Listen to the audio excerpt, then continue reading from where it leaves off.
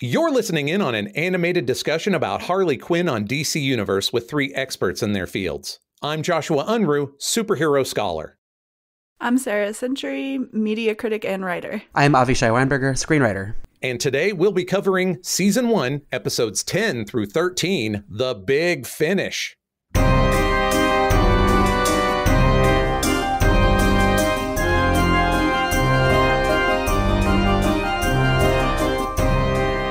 All right, friends, here we are, the home stretch, the final 4 episodes of Season 1, this season that just unexpectedly blew my mind and also the minds of my co-hosts. Or at least we'll find out if it blew Sarah's mind, because this is her first time going through the whole thing.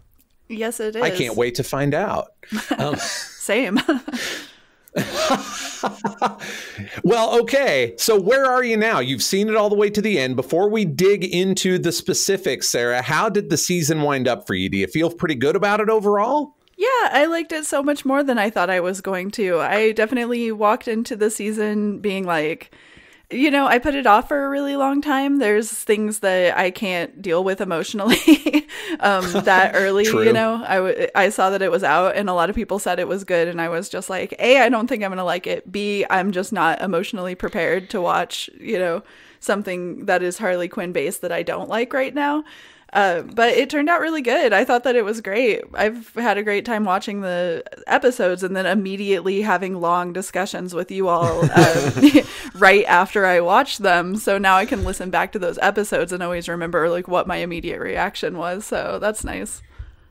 Okay, good. You kept going because I was starting to feel like that was sarcasm. But as you kept going, I realized, oh, no, that's sincere. She is actually excited to have watched these and had these long conversations. This happens constantly with me. People always don't know what a sincere person I am. Well, I have the problem where every time I try and sound sincere, I sound even more like I'm lying. So, you know, I try and give people the benefit of the doubt. It sounds, you know, when you start to talk about something sincere, people are just like, wait, they just said 3 jokes in a row. This has to be a joke too. Exactly. That is part of it. Yes. And I know that Avishai and I have seen this. I've just accidentally wound up seeing this season 4 or 5 times at this point, honestly, with just like introducing it to new people. And I was curious, though, is this your second or third time all the way through, Avishai? Where did you wind up? This is my second time through. I watched it. I watched it week by week when it originally came out, and just kind of went through it again to discuss it with you guys. And I picked up a whole lot more on the rewatch, because the first time I watched it, I had 2 thoughts. I thought this is a lot of fun, and I have like notes in specific areas. On the rewatch, I'm appreciating what it does well more, and the stuff that annoys me, I guess I'm dissecting a little bit more than I would have otherwise.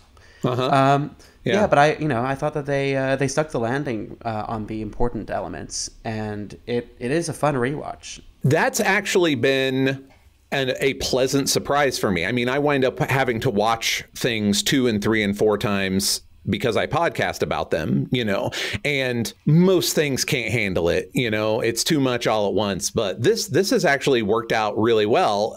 A lot of my rewatches were introducing friends to the show, which is like a whole other sort of lens into it. You know, even if I know the joke is coming, I'm in the room with people who don't. And I will admit, I'm probably going to need a bit of a break after this one, but this is the first time I felt that way. And like I said, I'm 4 or 5 times into this. So that's pretty good marks for this, for all 3 of us, unexpectedly enjoyable show. and like Sarah said, it's fun to have this sort of like book club afterwards. You know, let's take this show intended to be pretty much just, you know, a fun time and dissect what makes it work, what doesn't, what are the psychological implications of the murder clown. It's great. I don't know that I've ever actually been in a book club, you know, but it is very enjoyable doing this with movies and TV shows that actually can kind of bear the weight. So yeah, that's an excellent comparison. And I know a lot of listening to podcasts is basically being in a book club with people that aren't directly responding to you, which may be a lot of people's book club experience now that I think about it, but I don't know. Anyway, diving into episode 10, I found episode 10 like a really fascinating sort of, I don't know, like a side quest, you know, almost. It's not unrelated, but it's not as directly related. But before we get into Harley's trip home, was anyone else just floored by the fact that Bane is like 100% more self-actualized than Harley is? I love Bane. I guess not, because I read Secret Six. So Secret Six Bane is very self-actualized. But yeah, he's kind of goofier in this in a way that I enjoy too.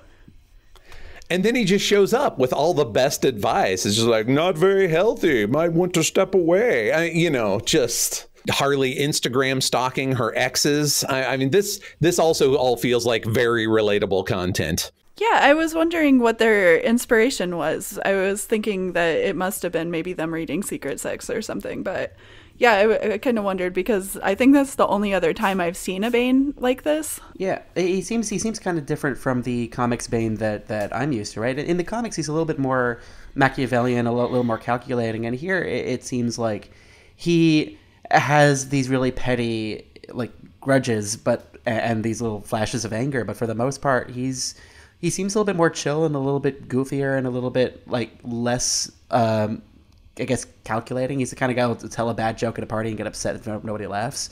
But I can't. Because political correctness is ruining comedy. That's why. I can't see him being the Bane in the comics who has this whole plan to break the Batman. Like here, it seems like he'll stub his toe and just like blow up the room he's in because that's the first thing that comes to mind. So that's a fun take on him. I don't know if it really has its hooks in any version of him that I've read. Yeah, I'd say basically just like the character work that Gail Simone did in Secret Six, and that's honestly the only one that springs to mind for me either. So yeah, it's interesting. This is the Bane that I really like, though, so I'm glad, you know, it makes a lot of sense for me to have a character like that, you know? Yeah, I mean, it's a little bit like what they did with King Shark, you know, where we have this character who has such a specific characterization in the comics for the most part. Let's kind of lean into the road less traveled, and if Gail Simone set him up as a little bit more self-actualized, you know, I could see them like sort of running with that in a way that they have the freedom to do it because it's not canon. Totally. Yeah, we've mentioned this a few times before, and Bane doesn't quite fit this mold exactly, but this idea that these writers get to do things because they're not working within an established canon other than their own, but that they are really nailing aspects that we, at least the three of us, who, you know, are into this stuff, but kind of have not super similar viewpoints on. You know, it's not like all three of us are coming from the same place and saying, yeah, that's our Superman. We're coming from different places and saying that's our Superman. And even if, yeah, this isn't a Bane I can see existing very far outside of this iteration of Harley Quinn, it's great for this. And it is very much, I think, a wake-up call to Harley that Bane is the one who comes in and talks sense to her.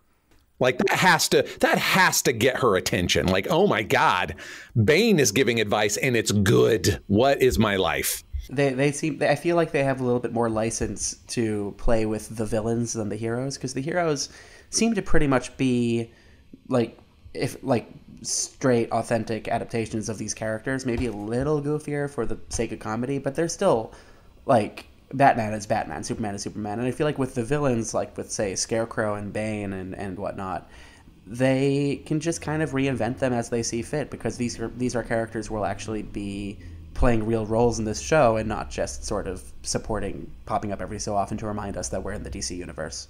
That's a good take. Can't argue with that.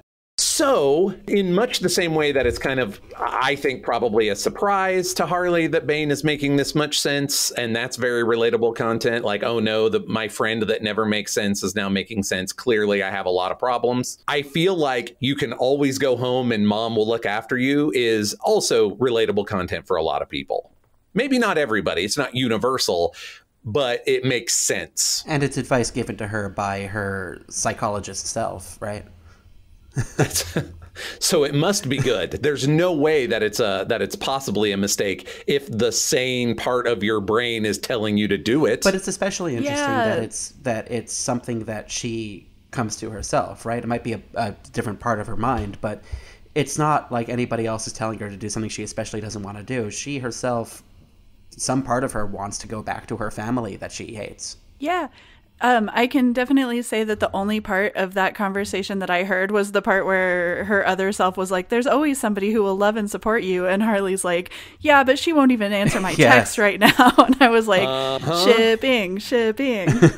But yeah, I was for that, I guess. It's not surprising at all to me on any level how often we wind up with Harley and Ivy recognizing that the other one is their person. They don't quite come out and realize it fully, but it's a very Gina and Gabrielle matchup where it just takes seasons, but eventually. Yes. I made a note of this also. I do think it was shrewd on the part of the writers to remember that, to remember that her first thought of who was there for me is Ivy. And I'm glad that they kept it as a thread throughout the episode of her trying to reach Ivy by text. And we've either all been there or know someone who's been there, or so absolutely, that felt authentic. Complete sidebar: is anybody else kind of surprised that Harley's home is in Bensonhurst, which is a real place, and not like some Gotham type made up fictional town? Because it should be made up. It should be totally a fake place if it's a Harley Quinn place. How far from Gotham is Brooklyn? Wow, yeah, this is the questions we need to be asking because they have no answer. I feel like every time I've looked at a map of Gotham, I've been like, I don't know. This doesn't look like the other map of Gotham I've seen. The only reason I really ask is because I live in Brooklyn and I'm recording from Brooklyn, and I'm like, oh, okay, so I guess this is right by me. Yeah, okay. Well, Sarah, I find it really fascinating that you say, and there are no answers. Because let me tell you, once upon a time, there were answers, and it was worse when we had answers. Oh, yeah. Yeah. Because once upon a time, it seemed like a good idea to make Metropolis basically New York and make Gotham basically somewhere mysterious in New Jersey, right across a bay from Metropolis. Like, you could literally look from one city to the other across this bay. Isn't that how it is in the animated series? I don't remember 100%, but I think that there's, in the Superman animated series, I think that there's like a World's Finest cartoon or something where it's like right there. It is not that way in the animated series, and I know because we've covered that. My regular co-host and I have covered that on an animated discussion, so I know it's not there. They seem to be far enough away that, people have to take jets and things. But in Lego Batman 3, they bring all that back because you can actually go to the water's edge and look across, and the sun is always up over Metropolis, and it's never up over Gotham. But I've always been a little leery of when DC tried to really figure out where these places were. Like, just be generically Eastern Seaboard, because putting Gotham in New Jersey is sort of, I don't know, either you're making a joke at New Jersey's expense, and hasn't New Jersey had enough? Or you're making a joke at the expense of Gotham, and then aren't you kind of a jerk? I mean, it's like... Just be generally right. Eastern Seaboard. I mean, typically speaking, I guess in the movies, Gotham and Metropolis are both New Yorks. It's like West New York, East New York. I have no idea, but they're not all that different except for their color schemes. Like, they both still have their massive towers and their high-tech billionaires, and they're not super different. It's just that you don't know where to place them. And tell me if I'm wrong, but have they always been geographically next to each other, or was that a recent thing? Because I thought that was a more recent thing, and the comics never really addressed it until recently. In my experience, it wasn't that way in the beginning. It was that way for a long time through the mid 70s into the mid to late 80s, and then it's not that way again. And this is hard to say exactly because it may change with next month's issue of something, honestly. But yeah, I think that the proximity, the close proximity of Gotham and Metropolis is something that has come and gone and is currently gone, I think. I think Metropolis is Los Angeles and Gotham is Seattle. There, solved. Okay, if I had it to do all over again, here's your behind the scenes. Josh has a pitch. You know, if I had to do it all over again, I would 100% put Metropolis on the West Coast, not just to spread out the DC universe a little bit, but also because it's supposed to be the city of tomorrow. And I would go a lot harder for, you know, it being a bastion of tech. So I would move it out west and leave Gotham on the east and let Gotham just be the New York, except, you know, when DC decides to send the Titans to New York or something, because that happens. Right. This is a weird sidebar. I apologize. Actually, I have a question about this because I was under the impression, and this is very much a pop cultural impression. Okay, so I'm asking you, Avishai, specifically because both of your like lived experience and also where you live, your lived experience, is that I was under the impression pop culturally that Bensonhurst is a Jewish neighborhood, or maybe was a Jewish neighborhood when I was, you know, when that pop culture was being created. Am I making that up? Is that out of nowhere, or am I onto something? So if I'm wrong about this, it's entirely on me. It could be that I have blind spots. I've never really had that. That's never really been a thing for me. It never comes up in conversation about Bensonhurst being a Jewish neighborhood. Maybe it was once. To be honest, I don't really know anything about Bensonhurst. I know about Teaneck, you know, I know about New Rochelle. I don't know about Bensonhurst. I really don't. That could just be my own personal blind spot. I don't know. It's not my part of Brooklyn. I didn't expect you to know everything. I just, like I said, I had this vague pop cultural impression of that. I don't know anything about Bensonhurst. Nothing. And again, it could just be about the circles I'm in, but in Jewish conversations about where the population centers are, hasn't really come up. Okay, just in case, just to see if I'm maybe not as out on a limb here as it's looking like I am. Sarah, have you run into this? Are you familiar with Bensonhurst pop culturally? Does it feel like a Jewish neighborhood? Or, like I say, am I all alone here?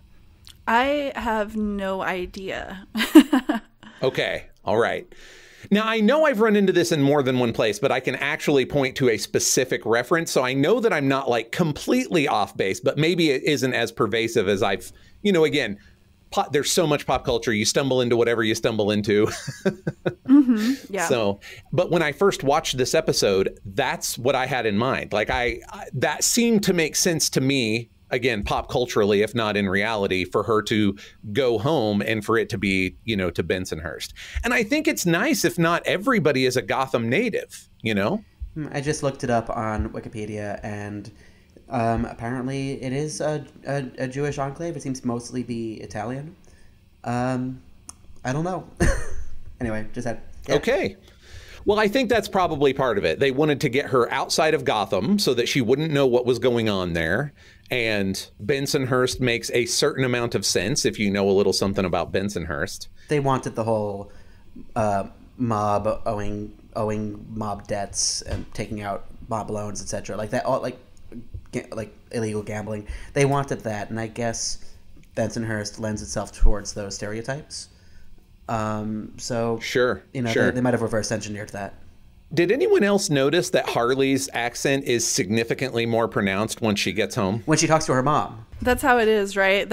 I mean, my family is from the South, so I can't say specifically, but yeah, I mean, my drawl comes back a little bit more just because you're around people who are talking that way. Yeah, I noticed, and the reason I noticed, I think, is because it's maybe the first time since the first episode. Like now I kind of want to go back and check the first episode to see how she sounded at the very beginning. But it's maybe the first time that I felt that they were kind of trying to nod at Arlene Sorkin. Like the rest of the time, they've really just been letting her be, you know, this version of Harley. But that one felt like a nod back to the roots. And again, thinking Bensonhurst was a Jewish neighborhood, and obviously her family is Jewish. And I was like, yes, again, relatable content. It seemed a little bit less like an Arlene Sorkin nod than something they do a little bit later in the season, where they just go for a full-on impersonation. But in this moment, yeah, it does get more pronounced, but it gets pronounced more in arguments. And I read that, you know, like Sarah says, you come home. And when you kind of fall back into the old patterns that you grew up in, You might slip into the accent a little bit. And it's their way of showing that they have a dynamic that's pre-existed this show, and that it's second nature to them to the point where it's entirely involuntary. Excellent writing. It really is. That's a good point. Like, there's just a lot wrapped up in this relatively small choice of a more pronounced accent. I wonder if it's in the script or if it was the directing. It's possible that the director talked to the actors and said, like, when you come home, how much of your sort of native self comes out. I'd be curious to know if that's on the page or not. Another thing that I found fascinating, personally, about Harley going home was the discovery that, well, a lot of things from her backstory. Like, for instance, we saw some of this when we were in her mind, but that she was never a good kid. Like, she was always a person who was, you know, very angry or willing to do shady things or, you know, whatever the situation called for. And it was interesting to me to see that there are roots of that in her parents, you know, and we've talked about how we don't love that the person who is abused as a child, as far as pop culture or Pulp Fiction is concerned, you know, always has to grow up to be a serial killer or someone who also abuses or, you know, whatever. But it's interesting to see that Harley kind of grows up to be this person because she started out with people that weren't great examples to start with. You know, it's a little more relatable and believable, I think, than the everyone who is abused as a child grows up to be a monster. That's terrible, but this feels real.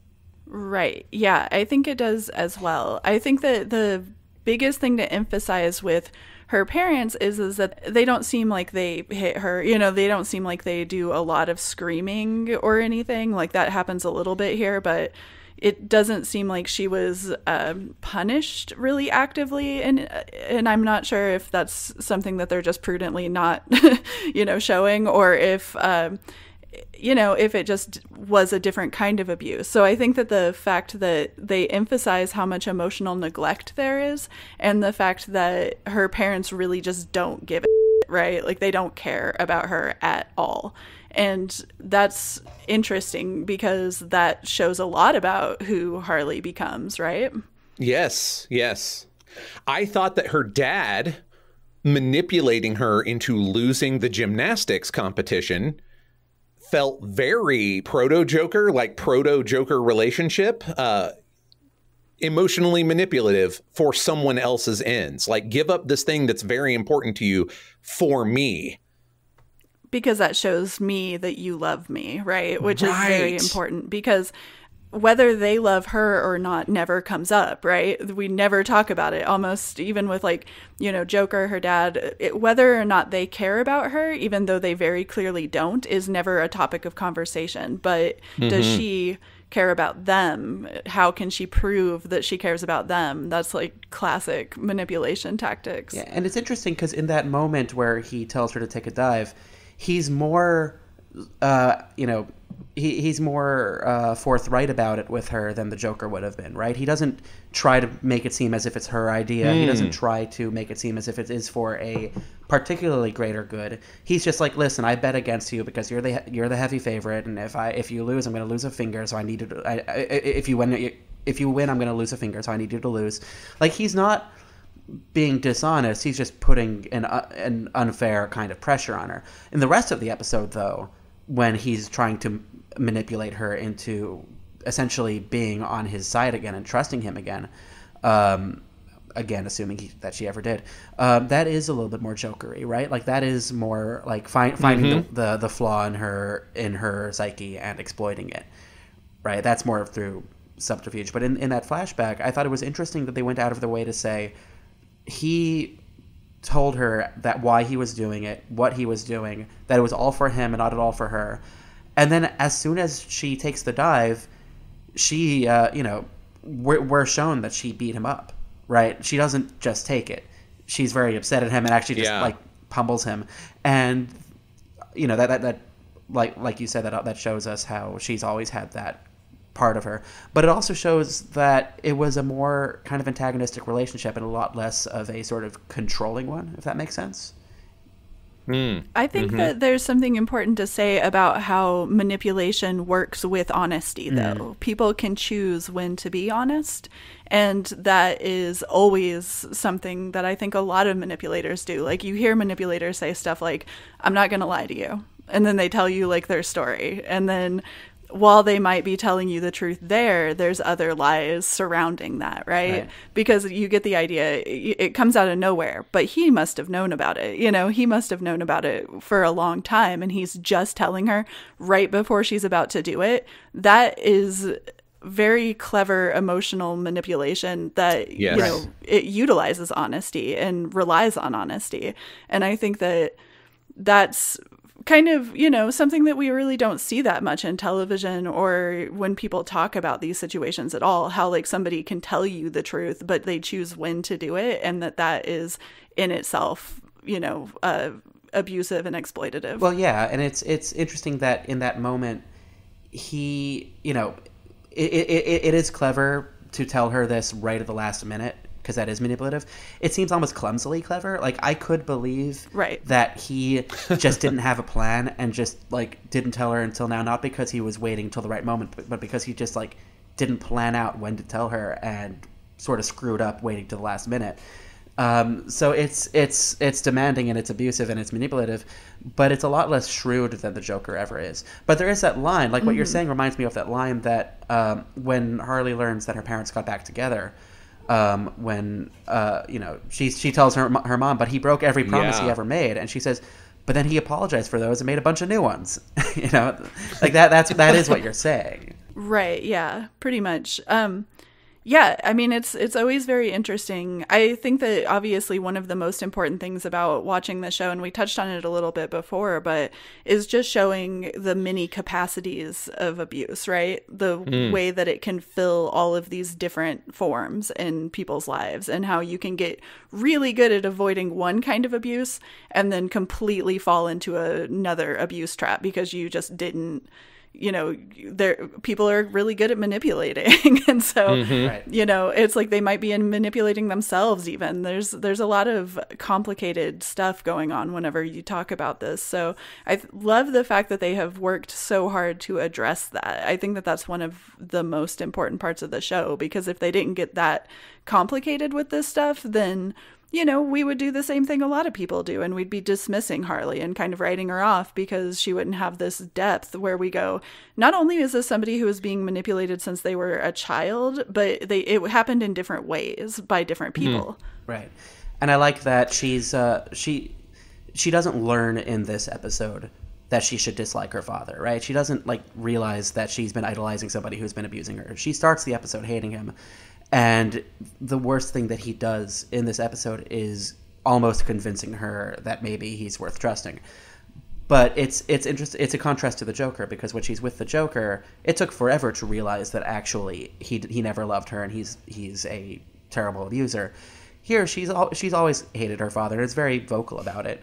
And the worst thing that her father does is say, "I've changed," and almost make her believe it.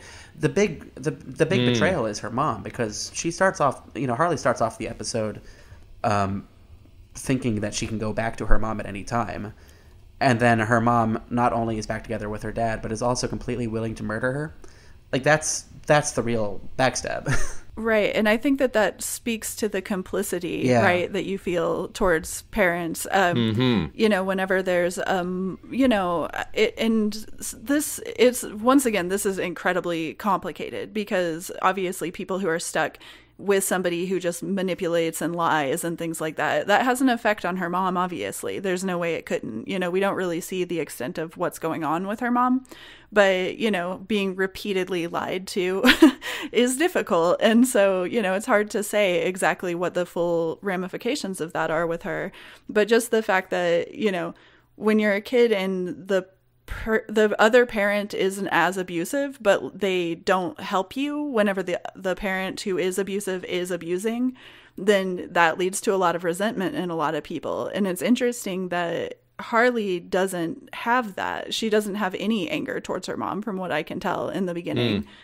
But her mom did break up with him, or they were separated for a long time. So maybe that's why it's easier for her to view her mom in that stance, I guess. Yeah, for sure. I want to step back to a thematic choice that they made of how they would introduce Harley's childhood and upbringing with that sitcom opening.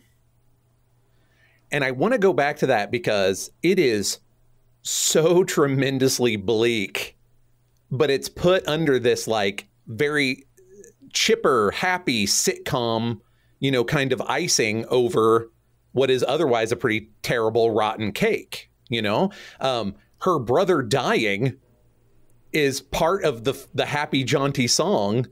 And she even references him like, I wanted to come back where I was loved, and mentions her brother's ashes, you know, as one of the things that love her. That sitcom opening is just like extraordinarily bleak.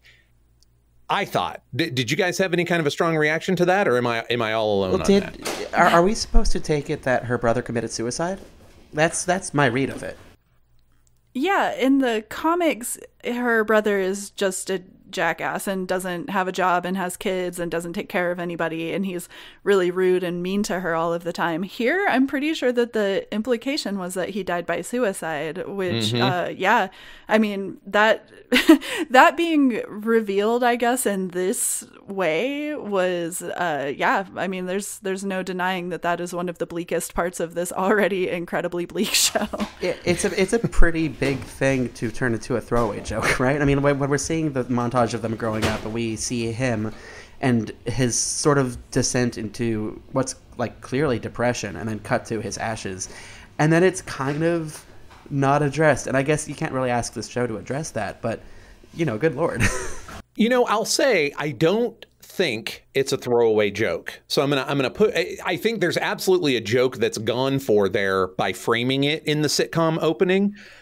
But in much the same way that we get a very sane Dr. Harleen Quinzel showing up, I think that this is a little bit of Harley as unreliable narrator, right? This is a little bit of Harley cleaning up her own past, you know, like making it seem more as sitcom-y as possible. But she also knows the real truth. So she can only kind of, you know, spackle over the horror show a little bit.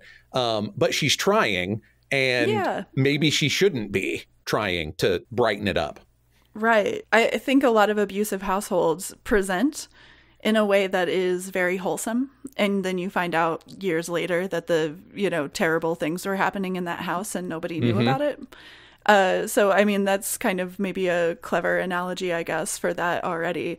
And just kind of that need to present and that need to kind of make yourself believe that things are good, whenever obviously, you know, there's terrible things that nobody else sees. And I also think it sets up a lot of the rest of what we've talked about with her background, right? Like talking about the gymnastics and her dad being manipulative and her mom obviously not defending her enough. It really sets us up from the beginning to realize that all of the seeds that would become Harley Quinn were planted when she was growing up. And it's really only the Joker that showed up and sort of watered the seeds. I may be reading more into that than there is there textually, but I thought it was a really interesting look. And for a character who is so often thought of just as Joker's girlfriend, you know, that we're always trying to either put her back into his shadow or take her out of the Joker's shadow, for this show to go so hard towards, no, a lot of what made her Harley was there before he showed up. He just did the last little bit. And I can't decide if that's what they were going for on purpose and that that's part of her self-empowerment, that the realization that she's the one who jumped into the acid, you know, that kind of thing. I made the choice, or it's my stuff that I brought here. You know, I think it's there to be read that way, but I'm not sure that I'm ready to die on that hill. But did you guys see anything like that? Or am I just sounding like I don't know what I'm talking about? I mean, I think that a lot of what they do purposefully here is to establish her autonomy. And obviously we've talked about that. And, you know, we've talked about that quite a bit actually through this, right? Is just addressing all of the moments of autonomy that Harley has and how those aren't necessarily always actual choices that she's given. Here, she has a terribly abusive family. She has no choice but to react in some way to that situation. You know, she can't necessarily do things in an emotionally mature way whenever she really hasn't been given those tools, right? But then it's also, who is she? And, you know, how would she go forward if she weren't in these situations, which is something that a lot of times, you ask yourself, there's no answer. This is another question where you just like, you'll never get to the end of how things could have gone for you. And so I think that just that marriage is something like that, the combining of those different elements, how you can look back and go, this probably played a pretty big part in my development, but then we never really know, nature versus nurture and stuff like that. They do bring that stuff up again and again through this. And I think that, what we walk away with is that basically that she is a highly autonomous character. But then once again, that we can never dismiss that would leave you susceptible to abuse still. Everybody is susceptible to abuse and being manipulated. So I think that, I don't know. I think it's so important that they established her as being as strong as she is and being as, sporadic, impulsive, difficult to control, because someone did control her. And that's how it works in life. People can be really strong and still suffer this stuff. So I don't know. I think that it's always. Yep. I appreciate that they did the work to show that the Joker didn't create her personality for her. That she wasn't just straight-laced Harleen Quinzel psychiatrist. What is she? Well, she's a doctor. She's a doctor. So I think unless it's a PhD in psychology, psychiatrists have to at least be mostly a medical doctor. I'm really not an expert. Well, anyway, I digress. But she wasn't straight-laced Dr. Harleen Quinzel, jump into a vat of acid, come out with a whole new accent and personality and an anarchic sense of just screw everything and athletics, all of that was already in her, and I appreciate that, because a character is defined by the choices they make, right, not by their personality. And if this has always been her personality and she chose to be on one path before and has now taken this choice, it shows that she could always do either one. She's still going to be who she is on the inside, but what she does on the outside is what defines her, and she has the potential to be either. So the Joker might have set her off on a path of turning her destructive tendencies into supervillainy, right? That was always in her. She can decide if she's going to do that in the service of the Joker, in the service of herself, or if she's just going to bury that as much as possible to the degree that she can and have it explode out of her every so often. So that the show's been doing the work on that. They've been doing it since the episode that we jumped into her head. And even when she is current day Harley Quinn, we are reminded that she contains multitudes, right? She is a doctor. She does have this past. She has an understanding of how people work. And some versions of the character kind of forget that, where they say it's almost like Dr. Jekyll, Mr. Hyde. Here it's one human just making different choices, and under different manipulative circumstances. Once again, I am pleasantly surprised at how unexpectedly deep this cartoon about breaking limbs and goofy supervillain antics turns out to be. We said it a couple of episodes ago, but this writing staff is really very good at looking at the stuff that they want to look at. Right. And I think we're seeing that here, because we're seeing all of these things, not just a lot of personality things, but a lot of, like, the gymnastics also didn't, spring forth wholly formed because of the Joker. Her outfit when she's competing is a Harley Quinn outfit years before she was going to be Harley Quinn. Like, all of these breadcrumbs, all of these, steps along the path, the Joker is just another step on that path instead of the biggest and most important and only, step on that path. Mm-hmm. Which is kind of interesting at that point. In a way, Harley is much more well-adjusted, even as Harley, than either Joker or Batman are, because the Joker is, when we bother to give him a backstory, defined by one moment of tragedy, and so is Batman, really. I have a topic I want to discuss that's related to this episode, but not related to that point. This is the last episode, I think, that really kind of delves into Harley's Jewishness at all. And the only one that dives into it, but it's the last one that really kind of uses it for humor that I find slightly uncomfortable. I want to hear your thoughts on that, because there was a lot of really interesting casual racism going on from Harley's parents towards Italian and Irish. So I was wondering how that folded into this tiny glimpse of Harley's Jewishness that we get, you know? So yeah, please tell us some more about your thoughts on Harley's Jewishness, because you're right, this is kind of it as far as a real close look at it. So this episode was the first time that I actually knew at all that she was Jewish. I never knew that from comic books. I never knew it from earlier in the show. So when I got to this episode, that was a surprise to me. And the way it's played, I think, is a little less than perfect. Like, some of the jokes here did make me laugh. I will admit that her mom making that joke about how she's sucking face with that goyish clown, like, that did make me laugh. Now that aside, it is again a case of a character's kind of ethnic identity being used more as a joke than as character, right? Or even just within Harley herself, right? The fact that she was a psychiatrist, that is played for character, right? We learn more about her as a human being from that. Her background as a nightmare child, like that is something that explains a lot about her. That's something that we go into. Her background as a gymnast, that's more superficial, but it still gives us something. It explains why she's so capable in that sense. Her Jewishness here is used entirely as a joke, and it's applied to her. It doesn't come from her. It's just her parents dipping into some stereotypes. Like, her mom wants her to marry a Jewish doctor, and she wants to set him up she wants to set her up with a dentist who lives down the street. It's all superficial. It's just a joke. And if it were on a show with a slightly better track record of jokes like this, I would probably be a little bit less uncomfortable with it. I'm uncomfortable with it in this context, especially since, upon rewatch, knowing where this is going, everything about her childhood that we see through her like inner mind or through that montage at the beginning of this episode, there's nothing Jewish about it. Like, I don't see any Jewish milestones. Like, I suppose they probably would have done it for laughs still, but was she bat mitzvah? Did she have a temple? Did she go to school and learn anything Jewish? Was she completely separated from all that?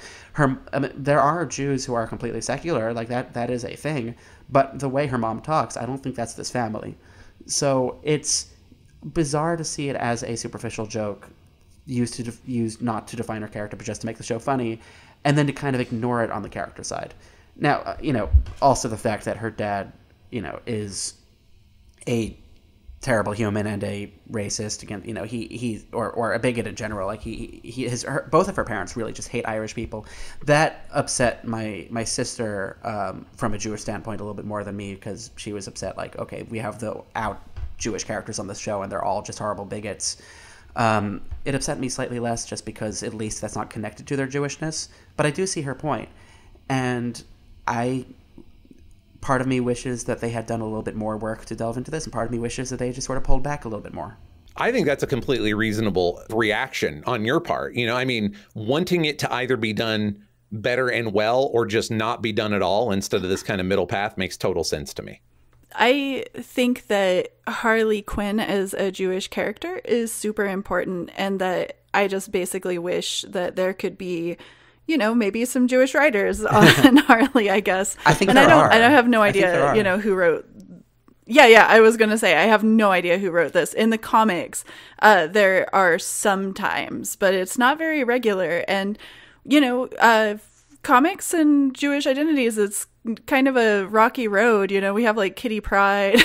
There's a few people, Ben Grimm, but yeah, I don't know. There just isn't a lot of representation. And then, of course, you had, the stories of Jack Kirby being kind of like forced to make non-Jewish type characters and like all of that. So I feel like comics has kind of a reckoning that they need to come to with this. But also that it's kind of unfortunate, I guess, to see it kind of spread, in other medias that are based on, characters that, we talked about it before. Harley Quinn's pretty much always been Jewish. So yeah, I don't know. It kind of bummed me out a little bit, I guess, and made me be like, it'll be nice, you know, if it's a little bit different going forward. Yeah, and it is odd in the context of this show, the way that they play these jokes. There's a version of this that plays more into it. There's a version like there's a joke in this one episode, right, where we have the Italian mobsters who have one scene, and they open the scene by saying a bunch of stereotypical things and then saying that is a list of stereotypes that we should all avoid falling into, right? Like the joke about we're writing stereotypical Italians, but we're lampshading the fact that they're stereotypes.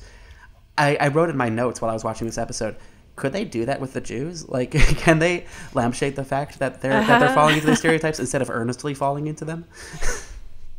Yeah. The more closely we look at this show, the more inexplicable it becomes to me that they're going to make this many jokes either legitimately built from a Jewish experience or an experience that non-Jews can share with Jews, like Joshua's bar mitzvah, or they're going to build it out of these over-the-top stereotypes, but they're never going to apply either one directly to Harley, really. Outside of the accent, it's her parents that do all of the, you know, air quotes, Jewish things in this episode.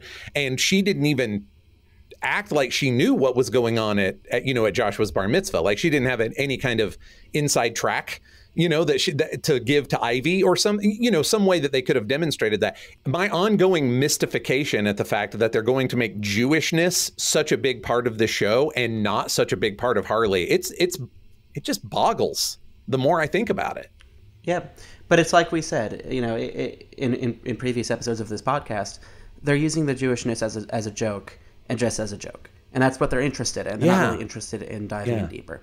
And you know, there are little things that also Jews will notice that non-Jews might not. Like if they are a Jewish household, even if they're secular, but her mom is clearly still in the stereotypical Jewish mom mode, where are the mezuzahs on the door? Like things like that. So it's little things, and you know, I wonder to what degree they're falling into this trap for other minority groups. Right. It could be equal. I don't know, but this is the one that keeps jumping out to me, and it's I have to continue compartmentalizing on this show. You know, we said that in our last episode that we'd be really interested to hear from other minorities who may be getting made fun of in this series, right? Like to see what are the things that we are missing not being part of those groups.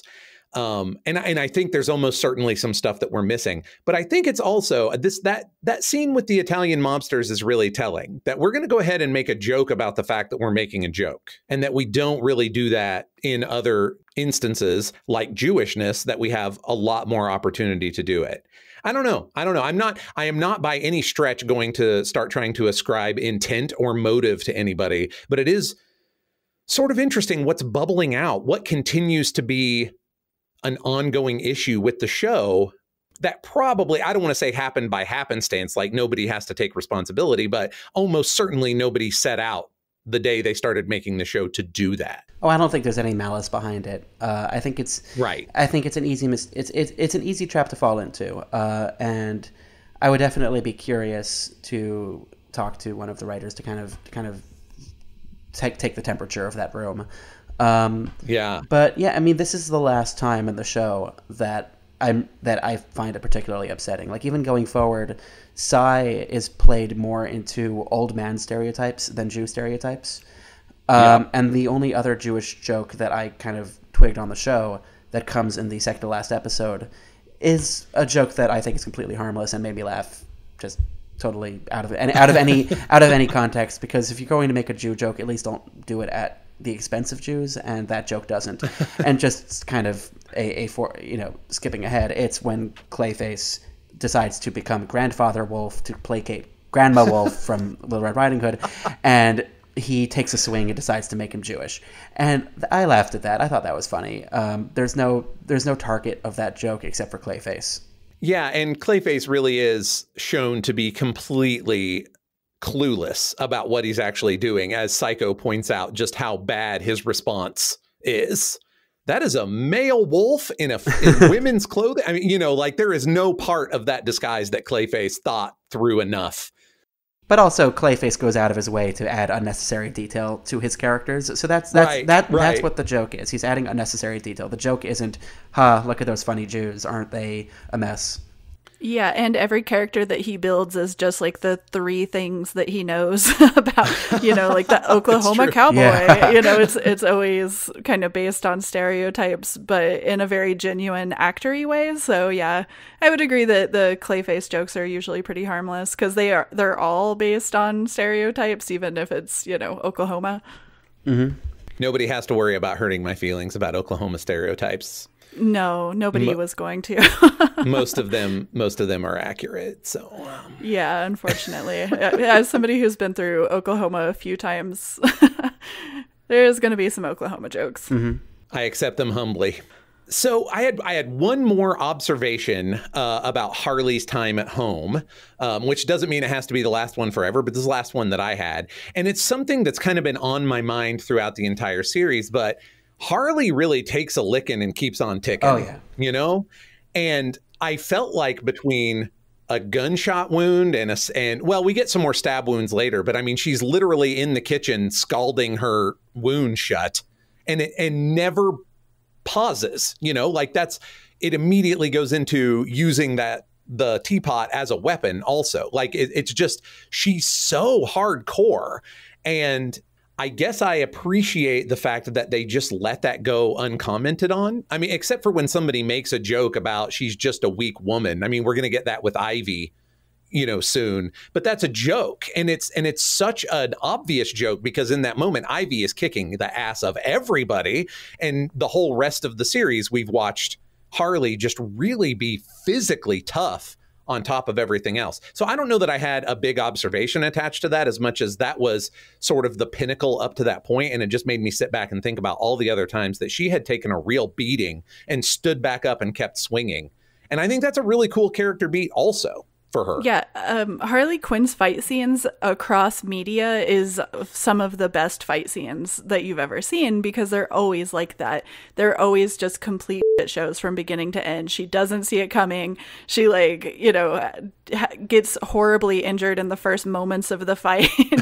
She, survives by swinging from whatever in the like a telephone post or something like that. She does all kinds of bonkers things in her fights, and she would have to. That is part of what makes her character believable because she's around all of these people who have so many superpowers, and the only reason that Harley survives fights pretty much is because she is that hardcore. She wouldn't be able to otherwise. And they have her be in I don't think on this, but she's in a roller derby team in the comic, that makes sense, and I think in the movie as well. But yeah, I think that it's always something that you would have to have with a character like that, but it also just makes for some of the most entertaining fight scenes because she doesn't have healing powers like Deadpool or Wolverine. They have those, every Deadpool and Wolverine story that they tell, they're like, and now he's getting crushed by a semi truck, but now he's fine, and they kind of just make a big point of putting their body through things that you would never be able to survive from. Harley is always taking hits that you could survive from, but it would be terrible and it would make the fight really awful and agonizing for you.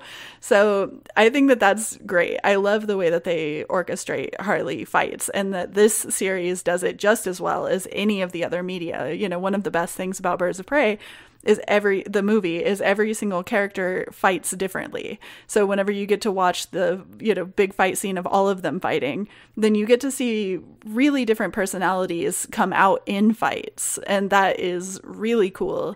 So yeah, I'm extremely enthusiastic by that observation, I guess, because it's just so consistent and such a cool part of Harley Quinn because you don't get to see, you have like Wonder Woman who can fight, but most of the time you don't see her kind of just having these really interesting fights. The fights that she has a lot of times are her kind of versus characters like the cheetah or something like that. They're different, interesting, but this is more dirty, I guess. And it's always really fun to watch. I was going to bring up that movie also because maybe we read the same. Did you read that interview? I think it was with the stunt coordinator about which kind of fighting style they modeled each character's fighting style after. I didn't read about it. It was just something that I noticed while I was watching it, but I'd be interested to read that. Yeah, me too. They did a great job. I'm in the same boat. Like, I noticed, but if there's more to be known, I would know it. Right. In that interview, I think they said that they modeled Harley's fighting after Drunken Master, which, yeah, I mean... Oh, yeah, that's right. Yeah. I think I did hear something about that. And of course, that's so great. Yeah. And it does make it so much more interesting than just, kick, punch, power. Side note on this topic, talking about how much damage Harley takes in this episode, it really felt like sort of the all is lost moment of a feature, doesn't it? Right? Like we're, in the sort of home stretch of the series, and she's at her lowest point where she's lost all of her friends, and now she has no family, she has nowhere to go, and I think it's telling, and honestly, kudos to the writers, that the most damage that she gets in this show in any given episode is not from the Joker or from the Legion of Doom. It's from her parents. She's left outside, battered and bruised, and it completely matches how she feels on the inside. And it happens right before we kind of lilt back up for the climax when we have to take on the bad guys. I think they did a great job with this. Yeah, I totally agree. I think that it's a great Harley Quinn fight because that's who she lets get close to her, and then this is what happens. I also appreciated her killing the assassin at the beginning and just using her body as a shield and stuff. That was all pretty fun to watch, actually. But yeah, I don't know. I thought so too. I agree with everybody's takes. She wins by creativity, right? I mean, every sometimes that looks like being a drunken master, and sometimes it looks like I'm just going to throw cutlery at you until I can get a hit in. I'm going to burn this shut with this hot kettle. I mean, she just uses whatever's handy. And I really like that resourcefulness because I think, again, all of that speaks to her character. She gets knocked down, but she gets back up. When she wins, it's through just like pure grit, tenacity, and creativity. And that's great stuff. And we're going to see it a lot here as we, move into the climax, I think.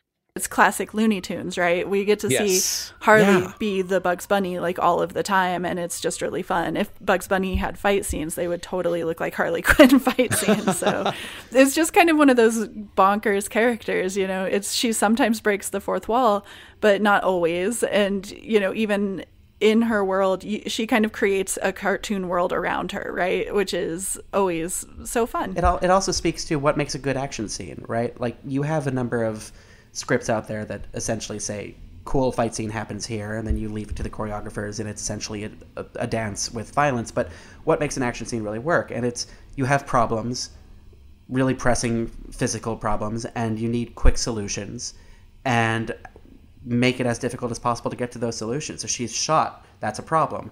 Get the kettle, that's a solution. She's thrown into this closet, that's a problem. What's in the closet she can use? There's a box cutter, solution. And they make it work by doing that and also just tying it in with her character in the moment, right? She's fighting her family. They never lose sight of that. This is one of my favorite fight scenes in the series. Yeah, that's hard to argue with. It's very good. Ivy's going to get one I'm a real big fan of too. But this is, as far as dynamism, this one is great. It's the best one. Yeah. So moving the spotlight a little bit to our other things that are going on in that episode, let's talk a very little bit about Frank and then a little more about Ivy. Mexico is right next to Brooklyn. I just want to point out that I love the idea of Frank having little misadventures. And once again, this is our opportunity that was missed by 15 years of having a bunch of web shorts that were, Frank and his weed dealer in Mexico. That's really all I have for Frank. I'm glad he's here. I love the little misadventures. I just want to point out that they're great. I have a question for you guys. You can tell me if it's just me, but I think this is a good way into this question. In this episode and the next, is it just me, or are the jokes a little bit less specific than they had been? Like here, you have Frank needs to get to Harley, and in his misadventures, the pot guy drives him off to steal hallucinogenic honey, which does feel very non-specific. And I noticed throughout the next episode, most of the written jokes, most of the dialogue jokes at least, seem like almost completely random toss aside jokes that are less specific to the story being told and the characters on display, and a little bit more like what's a funny thing that a person can say in a situation. Did any of you notice this also? I didn't, but it's interesting that you bring that up. I'm thinking about it now. Yeah, I'm kind of in the same boat. Like, I did not notice, so you're not saying something that I already kind of had in mind, but I'm seeing the point. And what's interesting to me is that all of the jokes that I can remember off the top of my head as being particularly good are, by and large, tied up in character stuff. So I think I'm forgetting the ones that are more generic that you may have in mind, which probably speaks to your thesis, right? It might. I didn't notice it the first watch through, and on the second I was, I take way more notes than I probably should. And I noticed there are a lot fewer jokes that I kind of want to bring up specifically on this podcast because they really are kind of toss-offs. Like for example, and this is probably the most specific of the non-specific jokes I can think of, in the next episode when our characters kind of dress up as goons with their hazmat suits and we have a slow motion walk and then they all kind of trip and fall down. And I had to kind of pause and think, I've seen this in other shows, haven't I? And it seemed like, what is a joke we can do about people in suits? Well, what if they walked in slow motion and it was goofy? It had nothing really to do with the characters or the specific situation at hand. Kind of ditto with the pretzel wrapped wieners. It's like, okay, that'll work. Sure. Yeah, it's a little Mad Libsy. Yeah, I can't argue with that. I don't think that it took me out of the show since I didn't notice. Like, I'm not ready to talk about this. So I don't think it ruined anything for me, but you're not wrong. I mentioned that we were going to start getting into the episodes where plot took over. Like, we weren't going to forget character, right? Mm-hmm. But it was, the seesaw was going to tip more towards plot. And I wonder if that maybe had something to do with the types of jokes that they were able to get into the script. Maybe. I mean, the plot moves forward pretty earnestly in the next episode. Yeah. And then on the side, there are these jokes. And it could honestly just be me. It's just something that I noticed and wondered if I was alone. I'm thinking about the character Gus, the person who took Poison Ivy hostage. Is that correct? Yeah. His name was Gus? I believe that's right, yes. The teacher? Okay, cool.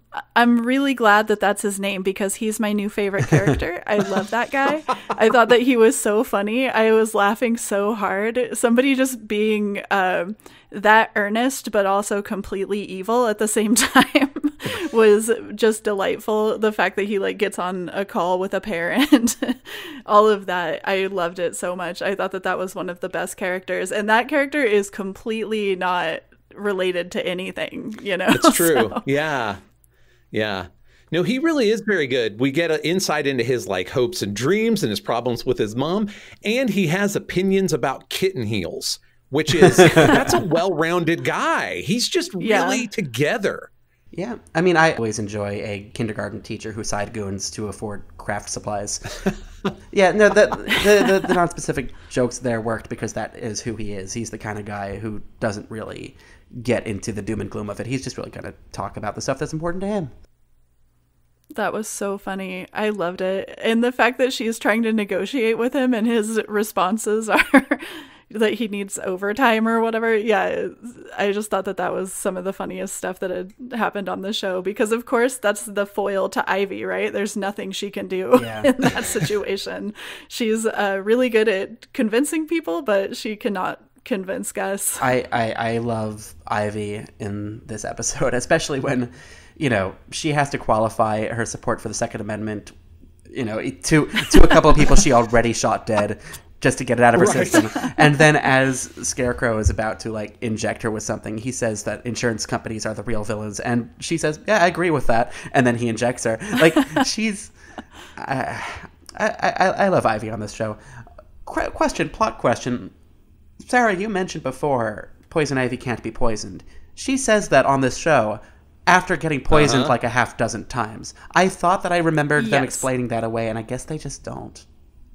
No, they kind of do because they say, Scarecrow's well, guess what? I knew that, and I made this special extra poisony poison or whatever. And it's based on her DNA, so it works on her. Which I assumed was... Which is Which I assumed was different than the other stuff she was being poisoned with, though, right? This was a new thing he just made for now. Right. The whole idea that you're going to have a character who can do this thing and be like, but here's your kryptonite to that or whatever is always kind of like, yeah, I guess. But also, I just don't think that Ivy gets enough props for being impervious to poison either. So the fact that they brought it up kind of late in the game probably means that somebody brought it up and was like, hey, you've got this character who can't be poisoned, getting poisoned 5 times. And they were like, oh my God, what can we do to fix that? And it's like, well, obviously you can have the Scarecrow just be like really good at it or something. And it's like, okay. But I mean, she's so good at preparing, you know, so I just don't buy it. I'm like, meh. It reminds me of a bit of dialogue in the movie Thank You for Smoking, which is about, you know, the tobacco lobby, where they try to get product placement for cigarettes in a movie set aboard a space station, and somebody points out you can't smoke in space.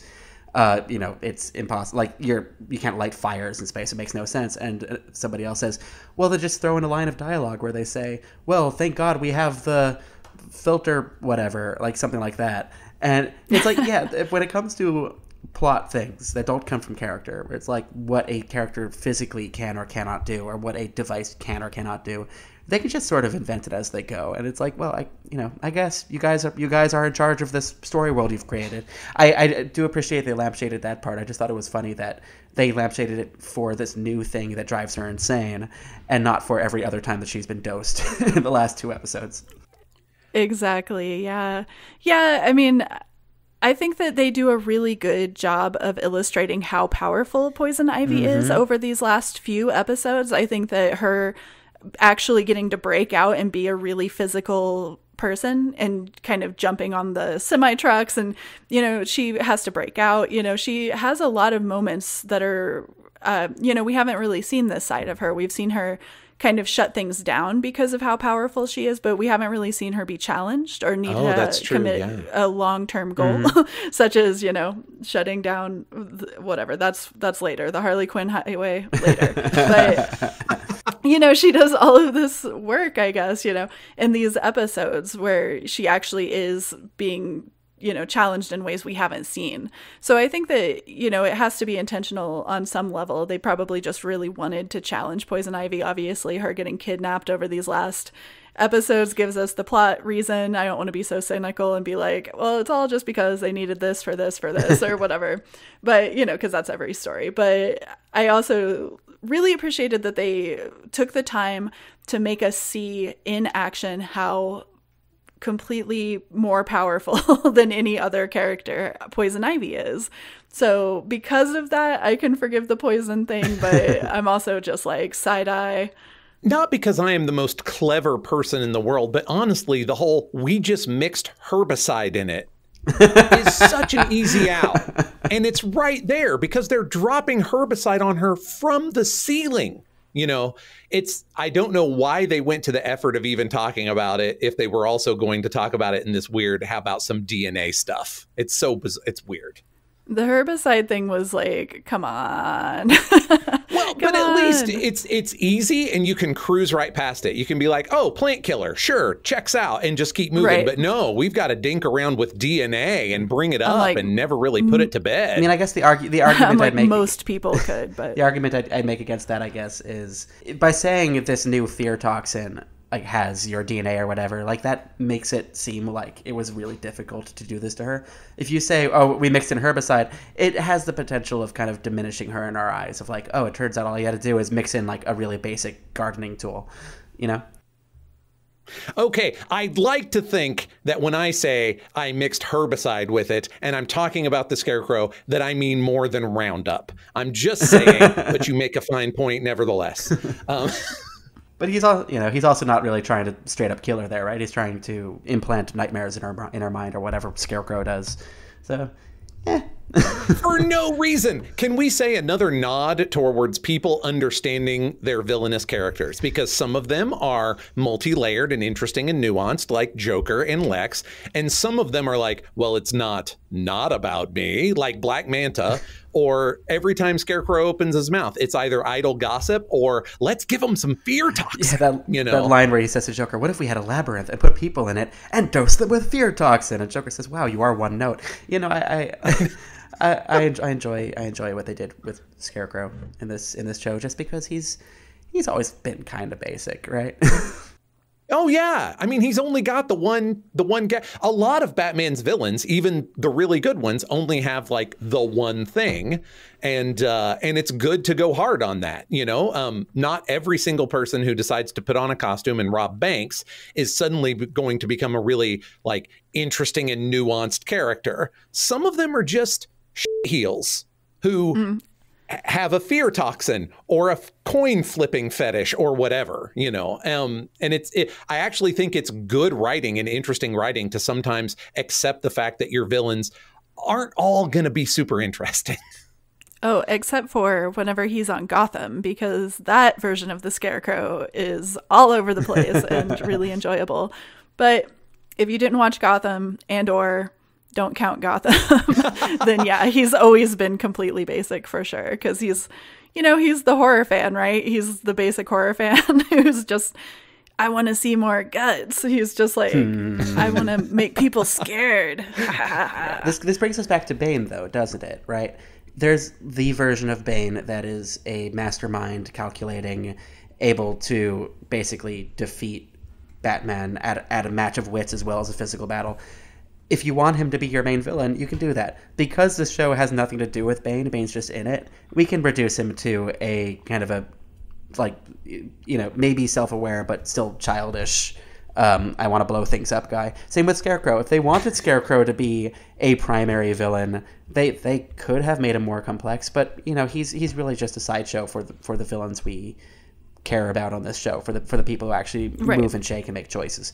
He's a henchman essentially, so they're playing him down. If they had given him more complexity, it might have overburdened the show. So they totally, yeah. But so I'm glad that they made him non-complex in a way that fits with the character, as opposed to a way that makes us look at him and say, okay, they just sort of dumbed down this character for some reason. And right, yeah, that is a really good point. Flattening a character down to their most basic elements is a very different process than just flattening them out. Mm-hmm. Yeah, they did it with Superman, right? Too. Like we already talked about all of those characters that were kind of side characters that get flattened, or they get kind of condensed, I guess. And you kind of just see how they come off to people who don't know them, like Harley. Harley is looking at Superman just like, who is this guy? And sees, him speak his 3 lines, and that's, a testament to how good the writers really are in a lot of ways, is that they are able to do that. And I think that's a really good word choice too. The difference between condensing the character versus flattening it out. That's excellent. Thank you. But there's also a difference between kind of ignoring the inner life of a character or eliminating the inner life of a character, or saying they have an inner life. Their inner life is very basic, Yeah. Right? Mm-hmm. Like Scarecrow in the show has an inner life. It's just that if we looked into his head, he's just thinking about fear toxin. Same, all the time. You go into Superman's head on this show, he's thinking about, his life with Lois and the fact that he has to, be around to save the day. It's not that they don't have inner lives. It's just that their inner lives are what you see is what you get, as opposed to some shows where they might write a character who just has no inner life, and you look at them and you think, this person does not seem like a person. It just seems like a prop that you threw in there. And that happens. And on this show, I appreciate that they keep them characters. And I think we might finally get some of that with Sai in this episode. You mentioned that Sai is actually now, he has things he actually wants instead of just being a source of jokes. Yeah. Sai was the turnaround surprise for me over the last couple episodes, because he really made me laugh a bunch of times, and I was very surprised by that. And I guess now I'm Team Sai. I was surprised by it, but it's true. Yeah, I appreciate that they veered away from the Jewish stereotypes, and that even though he still has the accent and all that, it's no longer really the point of him. It's no longer the thing that we're supposed to take away from him the first thing we look at him. They do fall into, you know, ageist jokes, right? Like he is the old man stereotype, and you know, there's one joke that maybe go a little like as a Jew, which was in the second to last episode when Ivy wants to use his phone and he's stingy about is it long distance, you know, like that maybe go a little you didn't have to go there. But in this episode, he's fun. I mean, he wants to be part of the crew because he misses the glory days. He wants to be helpful. He's a trans changer, which was I love that. I love that he monologues the whole way through it, but it looks like the most painful thing possible, and everybody reacts to it like it's the most disgusting thing they've ever seen. Everybody's faces. So funny. So great. There's a lot of vomit jokes in this episode, or at least two, right? I guess they're both Clayface, but Clayface vomiting, reabsorbing his vomit, and everybody, the little smile that he has on his face after he does that. I don't have a comment for that, but I appreciated that they did that with Cy. It's a moment, though. It's a little character moment. I don't know what it tells us about Clayface, but it is definitely telling us something about Clayface. It's an animator having some fun there at the very least, but I appreciated that at the end of this episode, you have this horrible new status quo, and also the grossness of Cy as a car and Clayface vomits. Like, that's what puts him over the edge. That's fun. That's fun. You can play with that. I have kind of mixed feelings, as you say, about the ageist jokes, but the old guy falling asleep while on guard duty and then also being shockingly effective at guard duty is pretty good. Like, you kind of get it coming and going, you know. The joke is he's not very good at it. The joke is he's actually so good at it, it horrifies the supervillains. Why would these guards commit suicide? They can't deal it. They can't deal with it. It's really good. I think it's also a pretty good joke that he went through all of the effort to be a trans changer and it turned him into a station wagon. The CIA has a budget, apparently, you know. His pretzel wiener truck gets towed because it's in a handicap spot, which he could technically qualify for if he wanted to. Right. But I'm off the grid here. Yeah. Yes. Good jokes. Good jokes. How did we feel about the trip into Ivy's mind? Now we get to look at Ivy's brain.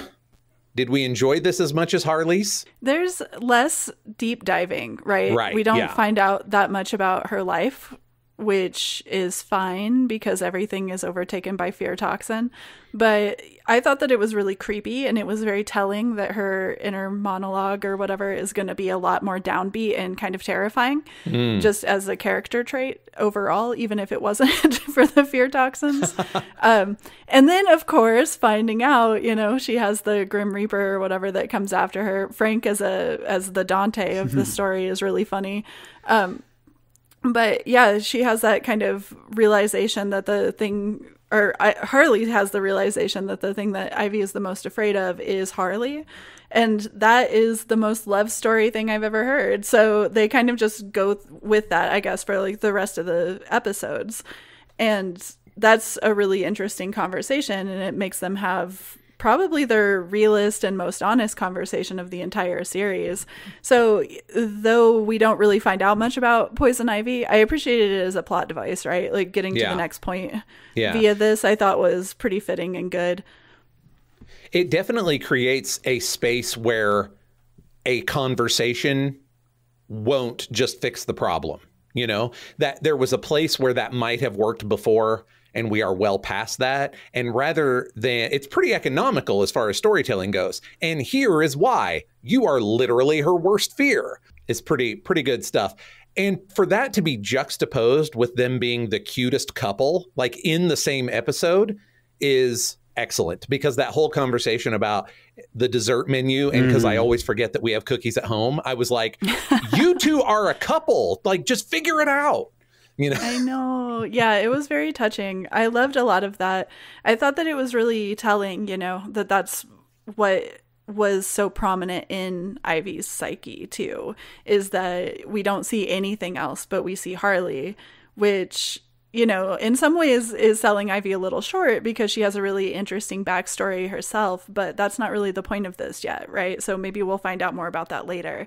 So kind of just seeing Harley's prominence in Ivy's mind, even and almost especially whenever she's experiencing extreme fear, I think is, obviously really telling and kind of great for a storytelling device. And all around, it just told me a lot about their characters, I guess, because I was expecting, it'll be herself or something, like I've watched a lot of Ingmar Bergman movies. I think that that was kind of, she is her own nightmare, all of that. And then I was like, no, because Harley is Harley's own nightmare, but Ivy isn't Ivy's worst nightmare. Ivy likes Ivy, I like that this is their priority, right?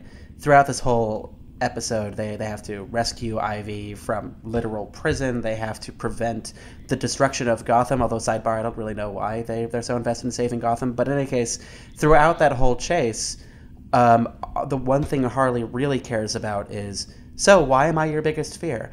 And the way Ivy puts it into words is, it's perfect. My biggest fear is trusting somebody and then being ditched, and pointing out Harley's flaw, which is, or at least one of Harley's flaws, which is, quote, you still live your entire life based on what he might think. Like, they're getting to the heart of what these characters have to overcome. And I'm glad that they make it clear that Harley understands this, because she's so used to not listening to Ivy, having her verbalize, Ivy's mad at me for months of emotional neglect. It's like, okay, good, you get it. And then she wants to atone for it. She's going to blow up her statue. There's a statue of her. But I appreciate that this is the episode where they understand each other a little bit better, right? Harley understands how Ivy really feels about her, at least to a degree, and she understands what it is that she herself has to fix. And also throughout this episode, she's gunning down her flaws one by one, right? Like, she's going to her crew and apologizing for using them to get her own aims and forgetting about their own needs and being a bad friend. She gets it. And I appreciate that they're not forgetting that amidst all of the plot, because there's so much plot of this episode. Yeah, and the Joker is an external threat. He's not really an internal one at this point. She almost completely forgets about him in a lot of ways. So that's pretty interesting to me as well, is that now her conflict is fixing the things that she did wrong, but there are things that are not at all Joker related. Joker does things outside of the situation that makes it, we have to focus on him. But other than that, she's just worried about everybody that she really cares about. And Joker really doesn't enter that, which is, that's a lot of growth for 13 episodes. She apologizes to each of her crewmates, asks if they'll come back. They say no. She mentions Ivy's in trouble. They're immediately in. You buried the lead. Gotta put your thesis at the top. I'm going to have to spend the rest of my parenting career not saying that to my son in Frank's voice when we're working on an essay for school. Because that is just in my mind now, friends. And it's good advice. And the fact that I get to deliver it like Frank is going to make it really hard not to do that. Yeah. I'm sorry for my son. Kiddo, you're going to be listening to this someday. I'm really sorry. I'm sorry for all of it. I do think it's interesting that she apologizes for her flaws correctly. She identifies what her problems are, apologizes, tries to amend. And while Ivy essentially forgives her, right? Like, it's like they go through the motions of actually like coming to understand each other, and Ivy forgives her. The crew never really does in this episode. I don't think they ever do textually, right? They just sort of, gradually are her friends by the end of all this. But in this episode, at least, nobody says to her outright, we forgive you and we're back in. They're just on the mission with her at this point and fall into the familiar patterns. But at the very least, she's no longer neglecting them. And I appreciate that when they have Harley blow up her statue as a mea culpa, they also kind of make the point of, that in itself doesn't make it right. You know, like she has to then turn to Ivy and say like, so am I forgiven? Water under the bridge, and then cut to the literal water under the bridge getting poisoned. It's like, okay, well, in itself, that act isn't going to resolve all of the problems, but at least you're on the right track. Yeah, I think that all of these characters had some interesting growth moments through this. And I think it's finally time for us to discuss Chekhov's highway. Oh, I love the highway. The Mario Kart highway. You all brought it up earlier. Earlier in the recordings, you were like, this is going to come back. And I was like, well, I wonder how that's going to come back. And then there is no bones about it. It definitely comes back in the biggest way possible. It comes back 5 or 6 times as little throwaway gags. And then here it is, the best big action set piece, man. It's so much fun. I'm questioning some of my creative decisions. Right. Yeah. Good God, tax dollars actually paid for this? Right. Get the loot crate followed by taxpayers paid for this? Like it's, yeah. And the thing is, what I appreciate about them giving that joke to Psycho is that very shortly, we're also going to be making a bunch of jokes about how taxpayers' dollars also bought tanks. And I feel like that's not an accident. Like we are supposed to feel just as oddly, just as sideways about tax dollars buying tanks as we are about tax dollars buying the Harley Quinn highway. Oh, yeah. Although the Gotham citizens seem to like that they paid for tanks. Yep. Feels like there's commentary there, too. Yeah. I think. But just as a visual action sequence, the physics here are so great. and this is such a showcase for Ivy's abilities as a fighter, right? Like, this is... Yes. I would love to see a live action version of this because, you know, I would probably puke, but it would also be great. Right. Oh, too much GoPro. As long as they do it with very little GoPro, because otherwise, yeah, we're all going to vomit in our clay, I guess. I have one question for you guys. There's sort of a throwaway line to explain it in the next episode, but why do you think Harley and Ivy really care about saving Gotham from Scarecrow? What is their motivation there? Because they've been pretty happy about being villains planning big destructive things for a while now, right? Like even in the Legion of Doom, Harley's issue with the Joker's Tower was that it wasn't destructive enough in theory, right? And, you know, kind of spoiling ahead, they don't mind the destruction at the end of the series. So what is driving them now? Why are they suddenly being superheroes? Oh, I have no idea. I think maybe just their responsibility in it and or the fact that they really just want Joker to be taken out, right? But yeah, it is interesting because, you know, consistent to the comics as well, we've really never seen a Poison Ivy Harley Quinn matchup that gave a shit about Gotham that much. They kind of seem to like the idea of it getting destroyed for the most part. Poison Ivy certainly, you know, via her own hands has destroyed massive parts of Gotham before, you know, and also created wildlife preserves. So, you know, she's complicated. But yeah, I don't know. I was kind of wondering about that myself. Just like, well, I guess, they're just trying to turn it around for a second, I guess, and be really nice because it's reasons. 100% their fault that it happened. Yeah, but like it makes sense when Joker pops up, right? Once Joker enters, I completely get their motivations. Why should they care about their own hand in this? I guess is my question. Like, why would their responsibility in this be a problem? What is at stake for them personally? I don't see it. And then in the next episode, like Harley just mentions that if Gotham is destroyed, they'll have to move to Metropolis, and that would suck. But that's not really a reason, I guess. Like, okay, I got a little backfill. Okay, I think I can help. Cool. Okay, I think that there are a few different things going on here, right? Like, I think that the tip of the spear, as far as like a personal investment, is Ivy. Ivy doesn't mind breaking things with her power. She, however, takes great issue with some man with a sack over his head breaking stuff with her power. That is valid, that they took away her agency in all this. Yes, and I think that she...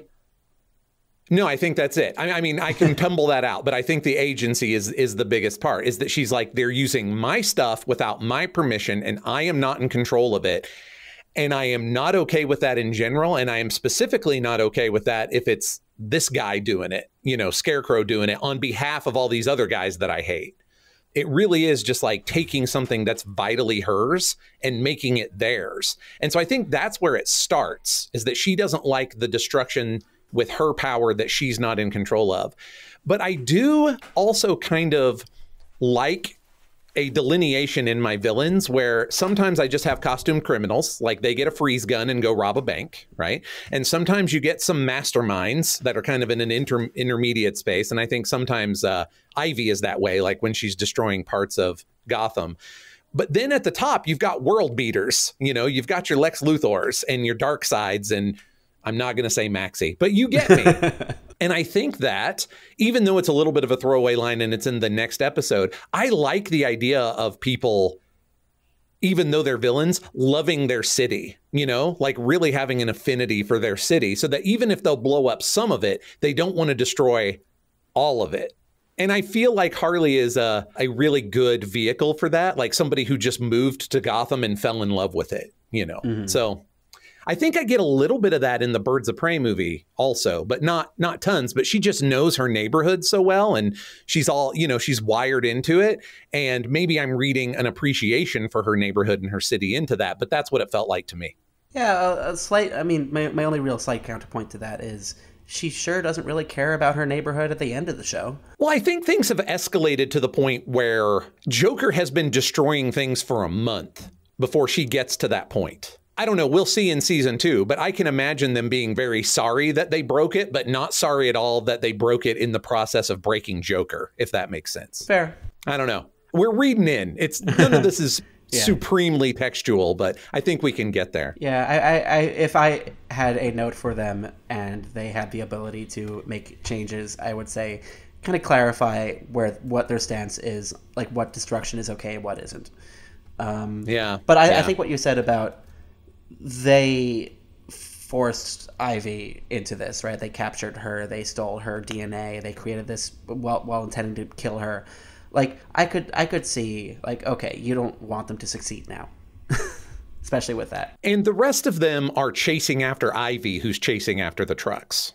Right. So I think that's another where that comes from for me, is that the crew is there to save Ivy, and then Ivy runs off into more danger for Ivy's reasons, and they chase after her because they're still saving, you know, they're there for Ivy, which is also kind of everybody learning some life lessons, which is cool. Very cool. I have one more item from episode 11, and it's mostly about the writers taking a moment to make me feel really old. Thanks so much for the Felicity season 2 reference, you guys. I was literally aged as you said it, so. Even she couldn't pull it off was the joke, right? Yes. So good.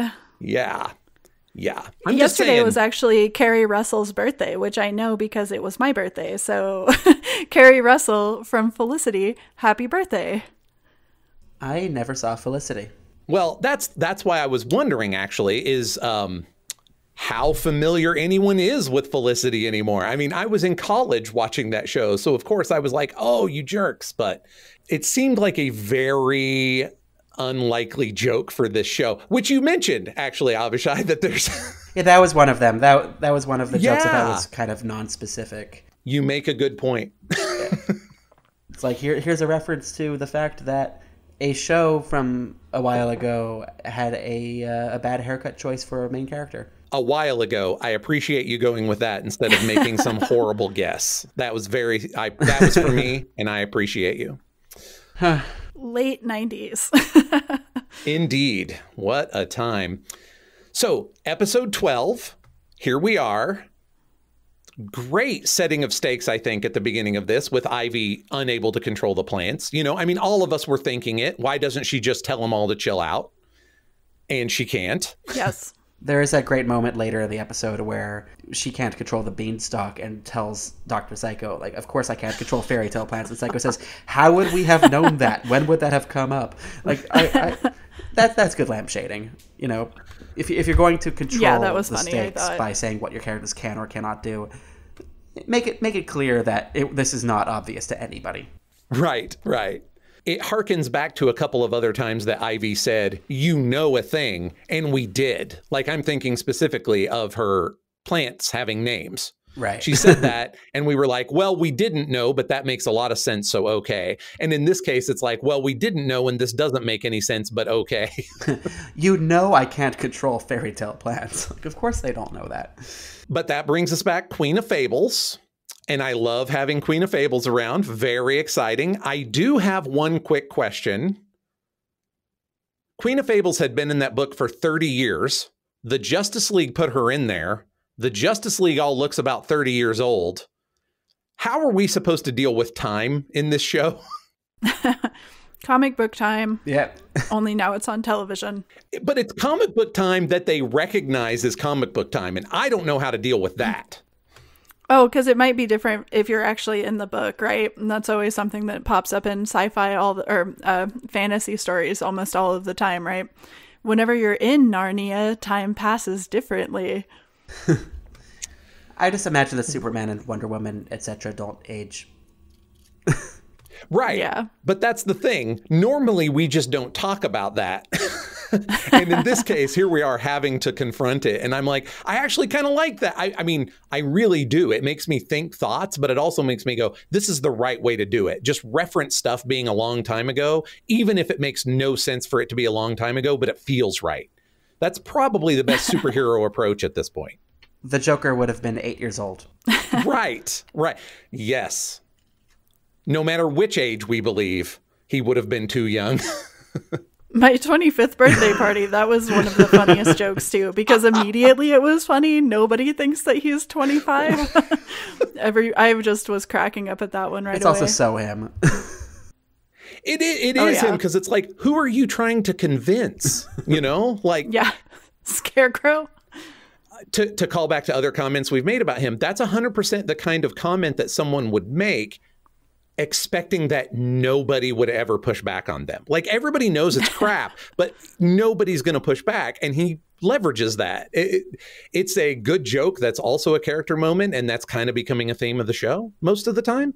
It's the same kind of man who says, oh, I'm just reading Infinite Jest. Have you ever heard of that? Yes, actually, that I knew a guy who used to walk around with a copy of The Stranger all of the time. And that book is only 120 pages long or something. He carried it around with him for like a year and a half, and he would always pop it open if he didn't like what was happening in the conversation around him and stuff. And I would always be like, how's the book going? Like, super confrontational and mad. So that made me kind of laugh, because I was like, yep, I think that there's definitely that guy. I've definitely met that guy specifically who's like, look at this book I'm reading about being alienated while I'm acting in a really alienating way at a show or a party or something. And I would always just be so very specifically annoyed by that, I guess. So I appreciate that in your sense. real world situation, you were the Harley. Well, that spine looks pretty intact to me, you know. Yeah, I think that a lot of, and I don't know how gender specific it is, but I think definitely a lot of women have had guys try to impress them by reading and stuff, where you're just like, I just don't think that can be that impressive because I read all of the time, you know, and the fact that, you know, that you're reading The Stranger and you think that that's like the most profound thing that you could possibly read is kind of hilarious. And it's the same with Infinite Jest, right? Yeah. It's totally a book that people read just to be like, look at how smart I am, though. And it's like, yeah, but I read that book when I was 14, you know? Like, I read a lot as a kid, so I don't know. I've just seen that a lot of times, so I appreciated A the friend joke. of mine and I made a short film a few years ago where one of the gags in it is there's a secret, like, address to a secret, like, hidden place that you can find if you actually, like, get to the end of Infinite Jest. Like, it's like on one of the last pages, but nobody actually reads the whole book, so nobody knows. The secret message that is too secret, indeed. And the thing is, it's Joker making a joke while also trying to look really smart doing it. It's like he's his own worst enemy in that moment, where it's like, we get it, you're the Joker, it's Infinite Jest, also you're taking this seriously. This is a mess. Right. It's so planned. And, that's always something that's really hilarious is when somebody puts that level of dedication into how they present to other people, especially intellectually, and that you can just immediately see through it if you're somebody who's like read more than 5 books, I guess. Yeah. So yeah, and it's I don't mean that in like any kind of a mean way, like nobody has to read books, whatever. But I definitely mean it in the way that there is that specific guy in the world. Like I'm sure that the screenwriters have met that guy. The Joker has never read a book in his life. Yeah, exactly. Never. And I've met people who certainly haven't. And then they always want to be like, well, yeah, I was just reading, this Bell Hooks book or something. It's like they're always trying to make themselves seem like they're super smart. And it's always just like, I wouldn't judge you, like right. I don't judge you for how many books you've read. I don't approach the world that way. But whenever somebody just kind of point blank lies about something in a way that is very easily disproven, it makes it be like, yeah, that spine looks pretty intact, bud. Like, yeah, it's an uncomfortable position to go, well, I wasn't judging you before. Yeah, it happens a lot actually in life where you're like, I didn't even come prepared to judge you, and here we are. It's the Streisand effect, but on a human. But the Joker's the right guy to make that gag, too, because that gag's technically in episode 13. And in episode 12, I have to tell you that Generalissimo Joker is a fantastic look. I appreciate just how much of a narcissist they're making him. He lives in a tower with all sorts of paintings of himself and his face on every button in the elevator. And he dresses up his military to look like him. And one of the like draconian laws he enacts is forcing people to laugh at his televised jokes, and if they don't, they'll like he wants one thing, and it all stems from the fact that he is a complete narcissist. And I like that version of Joker a lot more than society has wronged me, so this is what they deserve. No, he's just a narcissist. Right. Yeah. I think that that's always a problem with Joker and how he's treated. I'm sure I've talked about it before, but just the idea of him being so much more complicated is like, but in the comic, he's always been kind of set up as this guy who just doesn't see past himself and his immediate needs.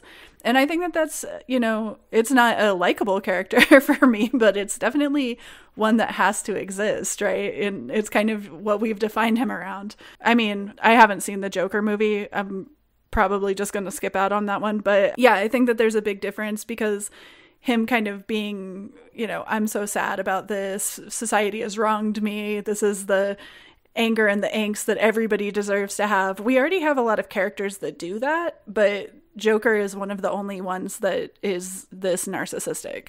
Yeah, I enjoyed the movie enough. It's just that's not my preferred version of this character, because I don't think we need to explain why somebody's this kind of a jackass. This type of jackass exists in the world. We all know this type of jackass. So it's totally yeah. It's nice to just sort of exaggerate one into supervillainy. It's right. Just take a person you actually know who is not the kind of person you want to spend any time with, turn them up to an 11, give them a gimmick, supervillain. Yeah. And it's okay. It's okay if that's it. It justifies itself. Exactly. Yes. The tautology of Joker's supervillainy. So the Justice League show up again. Yeah, I like this a lot because, again, they're kind of goofballs, but also trying to give gravitas to the moment. They're earnest. Yeah. Yes. But they have a camaraderie, right? It's like Wonder Woman says to Superman, like, do you want to say it? And then eventually when they have to say it again, says, you know what, you can say it this time. They have that pre-existing relationship. They're friends. They've been here. I like that. Also, I like that when Queen of Fables shows up, she calls Superman sexy. Yeah, right. That was hilarious. Very it's real. It's so real. Yeah. And Ivy holds the lasso of truth and says that she hates paper straws and was excited for Jazz Fest. The kinds of gags you can do with the Justice League around. I was really excited for Jazz Fest. These jokes are a lot more specific. Like, these next 2 episodes, I feel like the jokes are a lot less scattershot. What funny thing can a character say? Like, now it's back on what is relevant to the story we're telling. Yeah, I am always apprehensive of how Wonder Woman's going to be portrayed. I thought that this was pretty good. And the fact that she's the person who gives them a benefit of the doubt and puts the lasso on, the fact that Poison Ivy was that quick of a thinker. All of this stuff is like casual, funny jokes, but it all tells you stuff about how the characters are. So yeah, once again, this is one of the moments of the series where you're just, blown away by how good a lot of the characterization can really be. Speaking of, because we kind of leapfrogged over him to talk about the Justice League, Harley finds out about Kite Man. And she's so mad. And she's so mad. I was completely scandalized. I was just watching it like, oh, she is mad about it. And of course she is, like it totally makes sense because she was just kind of expecting Ivy to hang out until she's like ready or whatever. And it was just kind of hilarious. And then, it's interesting here, of course, because there's no prioritization of Kite Man for Ivy at all whatsoever. They kiss and they have these moments. And, he's super into her still, obviously, in a way that's kind of gross.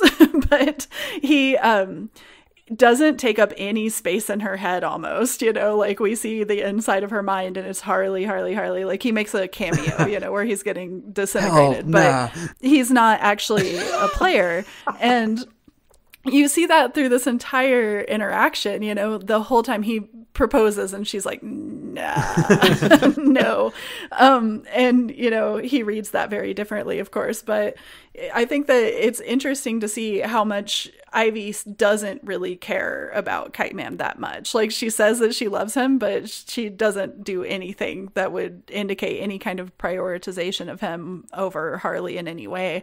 Even equal to Harley, even remotely equal to Harley. Yeah, it's true. So that's all really interesting. And then Harley being really upset about it, I think is, great because that shows that there's stuff that has been going on, I think, for both of them that neither of them have really focused on or wanted to acknowledge. And I think that that's a lot more organic than what I thought that they were going to do with it.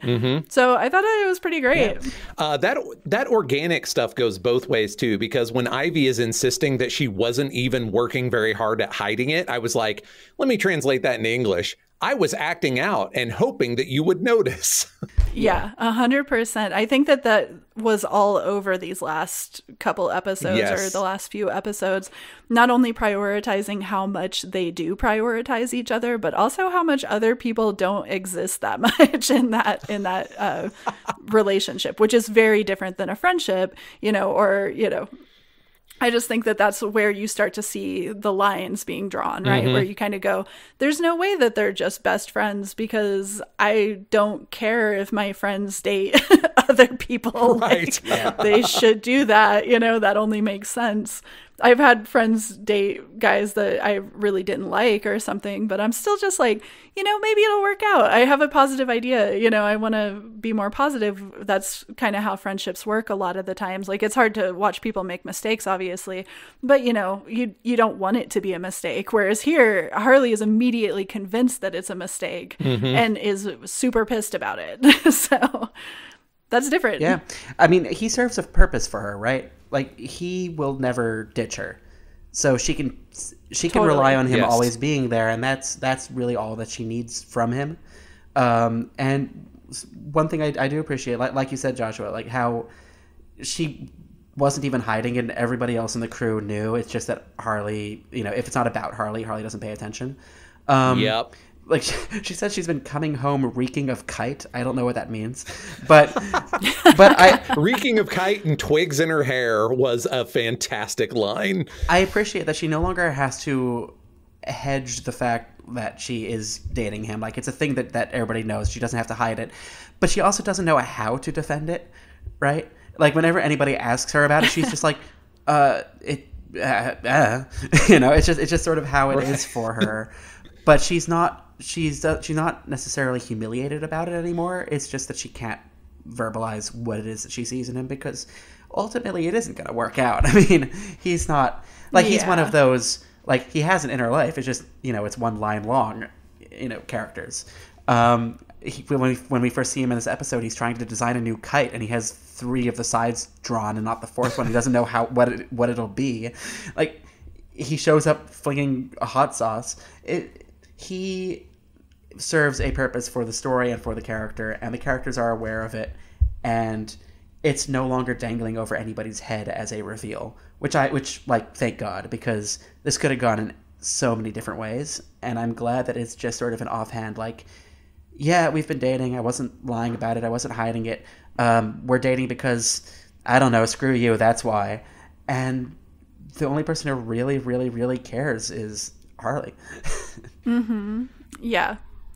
It's great. I thought that it was really good. And it's kind of true to the comics and how their relationship plays out there, too, where they kind of take a while to get around to it. And then at one point, Harley just kind of puts it together, I guess. And I think that that's how it has to be between them, because they're both such kind of, immediate gratification, but long-term denial of needs. So yeah.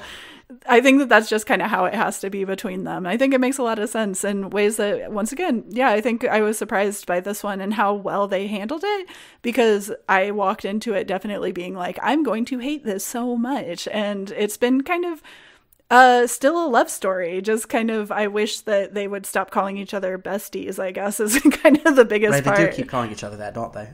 They do it about 5 times, I think, in the last 2 episodes, and I'm just looking at the screen like, just gals being pals. I don't know. Sarah, here's how I read that, okay? And this may not help you, but I noticed that also, and it was bothering me, so here's how I decided to headcanon it.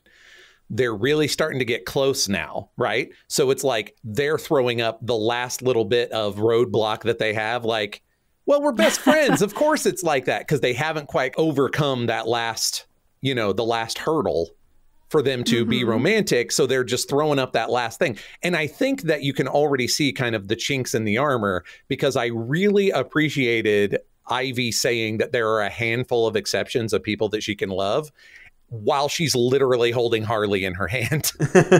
Yes. Yeah.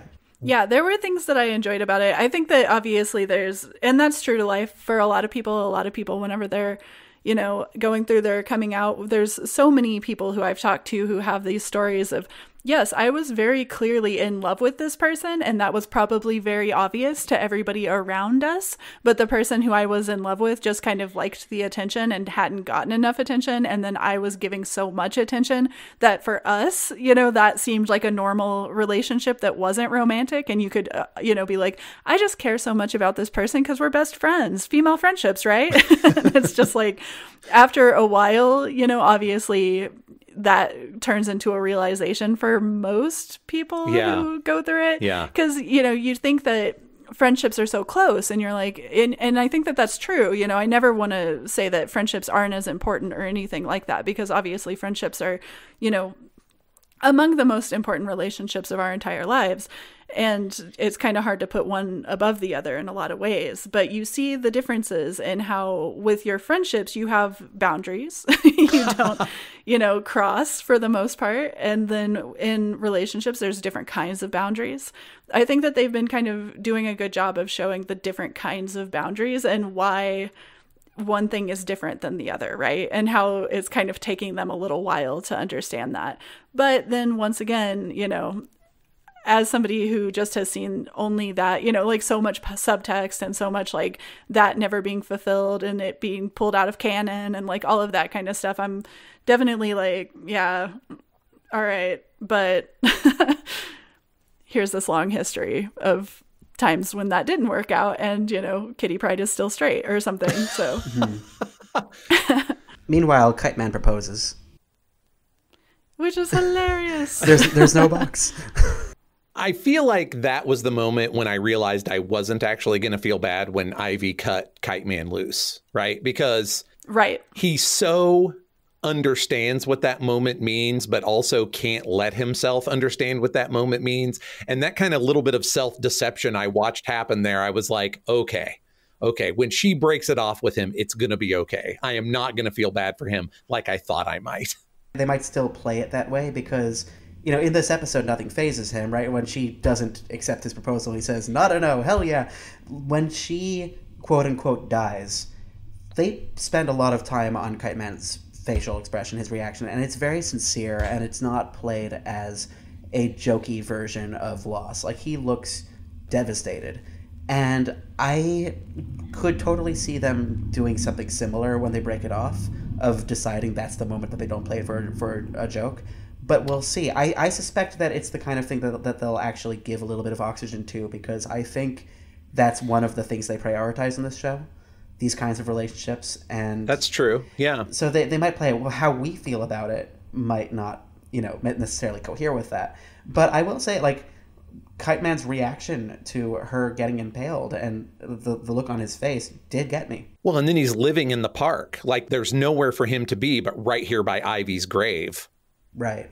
It's jokes, and he's there with Frank, which also makes it jokes, but it's also underneath that is this bleakness, this sadness. It's authentic. Right. But it's also why there's no way that can long-term work, because obviously when somebody has nothing going on outside of you, that sucks. It's really terrible, and it's hard to date that person, because the fact that he will always kind of just put his entire life on hold just because he's like sad. Harley is immediately trying to do things. She's immediately has reactions, thinks of a plan.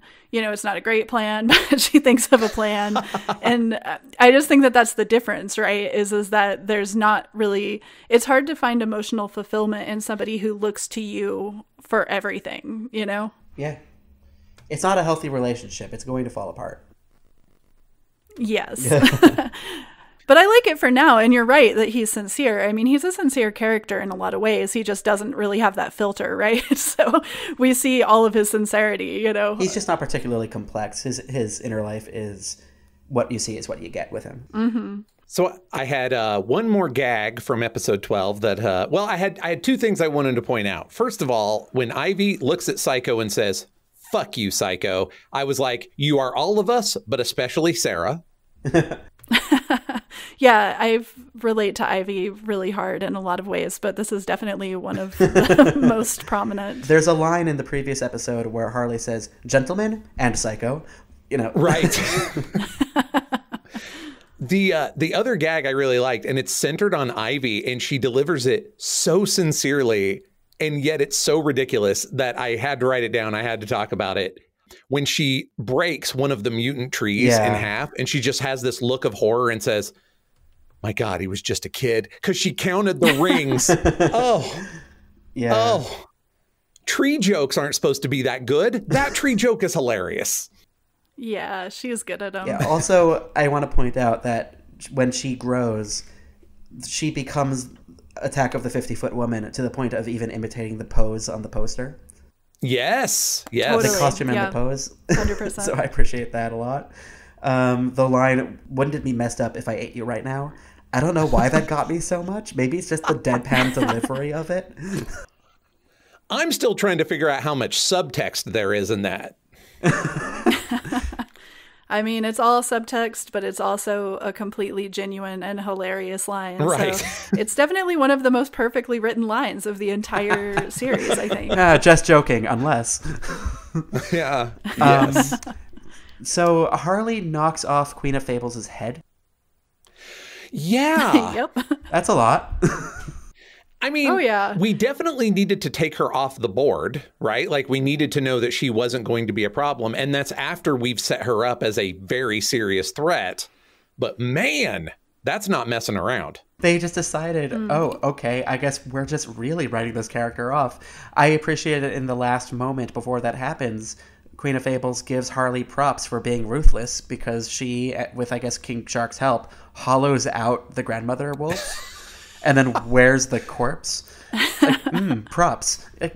Yeah, so that's on track for her character as somebody who, as a villain, believes that you should not have a line. I guess that is a certain level of ruthlessness, but also, I'm still just completely surprised that they decided, how should we defeat Queen of Fables? Let's knock her head off and include like a little blood geyser and everything. I could totally imagine them in the writing room throwing out ideas for how they could accomplish this and just deciding, screw it, she hits her with the baseball bat, her head comes off. Right. I think that a big part of fables in this last little bit is we start to see her not go full out trying to kill Harley, right? We see her use the beanstalk, which if she wanted to kill Harley, she would have definitely killed her instead of sending her to a place where she would very likely be able to escape, just knowing what we know of Harley.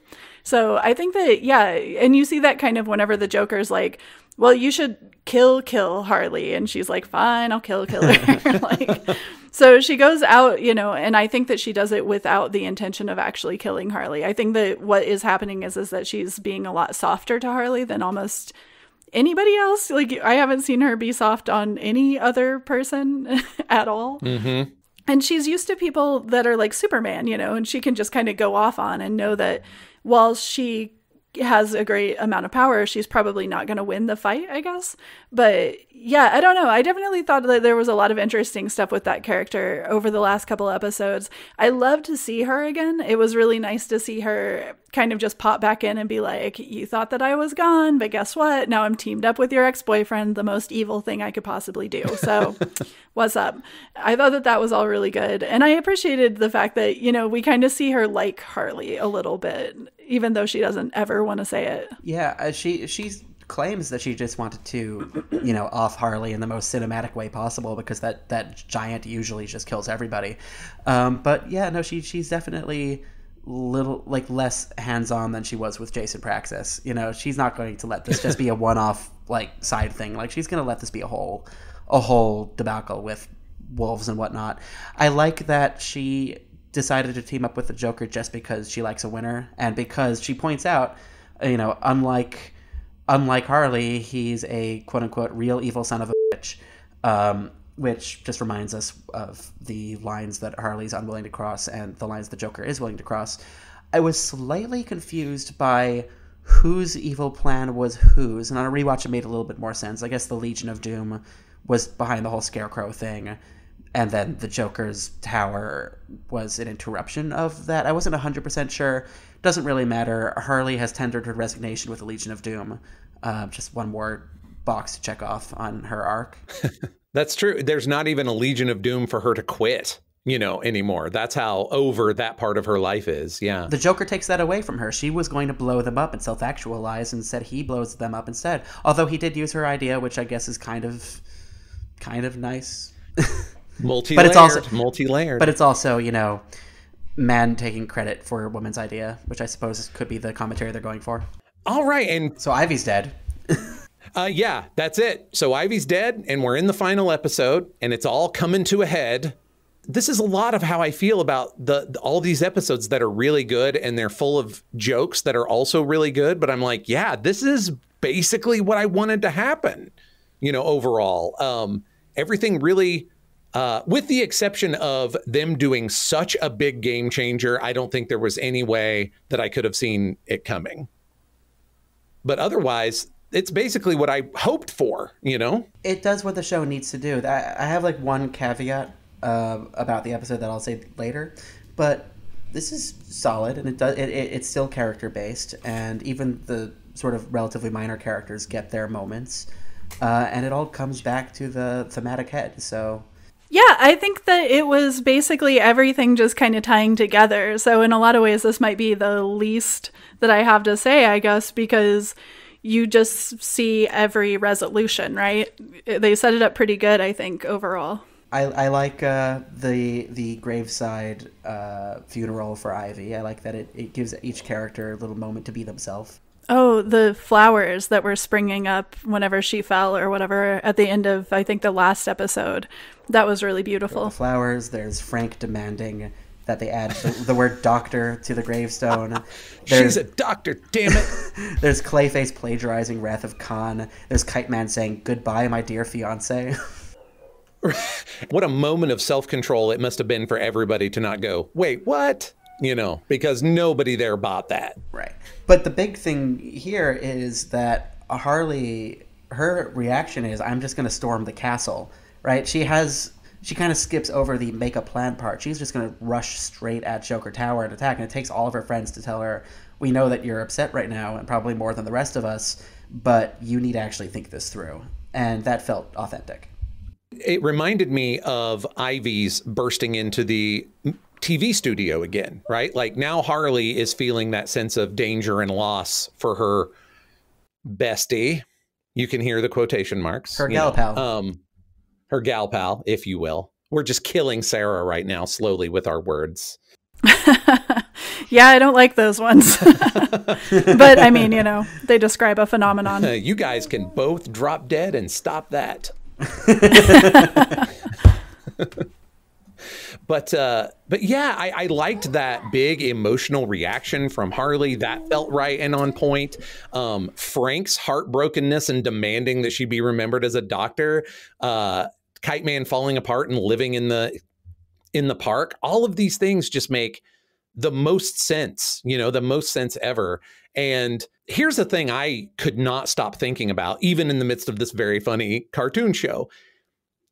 Joker is in charge of Gotham for a solid month that Harley has to be on the run. And he has her crew that entire time. And after all the life lessons she's learned and after losing Ivy, I can imagine that the month of her trying to figure out what to do to save her crew must have just been excruciating. Was it a month? I thought it was a week. Early on in the episode, they say a week, and then there is like a kind of a montage. And when we come back to Joker, he's talking about his birthday month, and Scarecrow is saying, you've been in charge for 30 days. Imagine, you know. So I think we have 2 time lapses, which is a little confusing. Huh. That is interesting. Yeah, I mean, it doesn't really matter. It's kind of like the 30 years ago, the Justice League trapped me in a book thing. But time has definitely passed, and now we're in a fascist state run by the Joker, which listen, I will always prefer narcissistic fascist Joker to Agent of Chaos anarchist Joker, just because I think the anarchy version of him is a little bit more lionized. It's almost like, oh wow, he has a point. Anarchy is the way things work in the end. And I like the idea of like, no, he has a massive ego, and if he took over, it would not be anarchy. It would be authoritarian. But I don't want to skip over the fact that Harley does try to team up with Batman to take him on before this month passes, right? Yes, she does. She actually, I think, succeeds in teaming up with Batman. Her plan is pretty good, actually, considering. Except that Clayface can't keep in character. Well, you know, there's always a weak link, right? There are a couple of moments in the Batman on the Roof with Jim Gordon scene where Harley tries to make the alliance that just slayed me. And one of them is Batman saying he works alone and Jim saying, what about me? And I was asking, what about Robin? Because Robin was such a big character on this show, and he's just non-existent anymore. But the other is the greeting card that plays music that the Joker swapped in for his file has him surfing like he surfs in the 1960s Batman show. Uh-huh. So I just appreciate that kind of a deep cut. But yeah, so Harley teams up with Batman. It fails. And then we get a montage of the Joker just being specifically sadistic to each member of her crew in ways that range from genuinely dark, scary to just kind of silly, like forcing Dr. Psycho to watch videos of feminist rallies. Like the show knows what it's doing there. Oh yeah, absolutely. He throws Sai down the stairs because he has a wheelchair. I don't know how a disabled person would take that. I feel like that's the place where you realize the writing staff isn't sure what to do with Sai, because I mean, pulling King Shark's teeth is not exactly super personal, but we also have had him brag about being a shark many times over the course of the series. So, and that hurts it's tied into that. And it hurts, yeah. Whereas Sai just gets thrown down the stairs, which seems like you could do that to anybody. Yeah, but it's specific to the sense that he has a wheelchair, I guess. But like, still, it's, you know, they're varying what punishments are genuinely dark, scary torture and what is just sort of silly. And I think the Psy one's meant to be silly, and I have to imagine that there are some viewers in wheelchairs who are watching that and saying, yeah, I don't really want to laugh at that. So I can't speak for anybody, but that was a thought that crossed my mind. Absolutely. But him executing anybody who doesn't laugh at his jokes is great. Him molding Clayface into his own face. I feel like they probably could have gone for something a little bit harder there if they wanted to. I don't know what it would have been, but... Before we dial in on the big moment with Joker and then the big moment with Ivy... There is a sequence worth talking about before we get to the big Harley Joker moments that I think is perfectly in character for Joker. I have a guess. What is it? So he's been God King of Gotham for God knows how long, and he is bored of torturing Batman because he has everything he's ever wanted, and it's not like he actually has a bigger goal than just win. And Scarecrow pulls off Batman's mask, and the Joker hates that because that's the one thing he had left to look forward to, and he really didn't want to ruin that. But the thing that really upsets Joker is Scarecrow insinuating that Joker misses Harley, because Joker keeps mentioning their time together. And Scarecrow says he just pulled off the mask because it's something that Harley would have done, and he thought the Joker would like it because he keeps talking about Harley over and over and over, and that's what makes Joker kill Scarecrow. And I'm glad it was that and not just the mask pull. Yeah, that's really good. I mean, I feel like those are two things that would really irk the Joker. And they're like in that Venn diagram, they're not a circle, but there's also some pretty clear overlap. But yeah, both of them together really justifies the murder of Scarecrow, you know, in as much as we're justifying fictional murders. I just realized saying it justified the murder of Scarecrow made me sound like a monster, so I caveated. But it's Scarecrow, though, so... Yeah, so goodbye. Goodbye. But yeah, I mean, from the perspective of maintaining the abusive relationship element, we've been focusing so much on Harley's end of it and on the Joker's abuses towards her.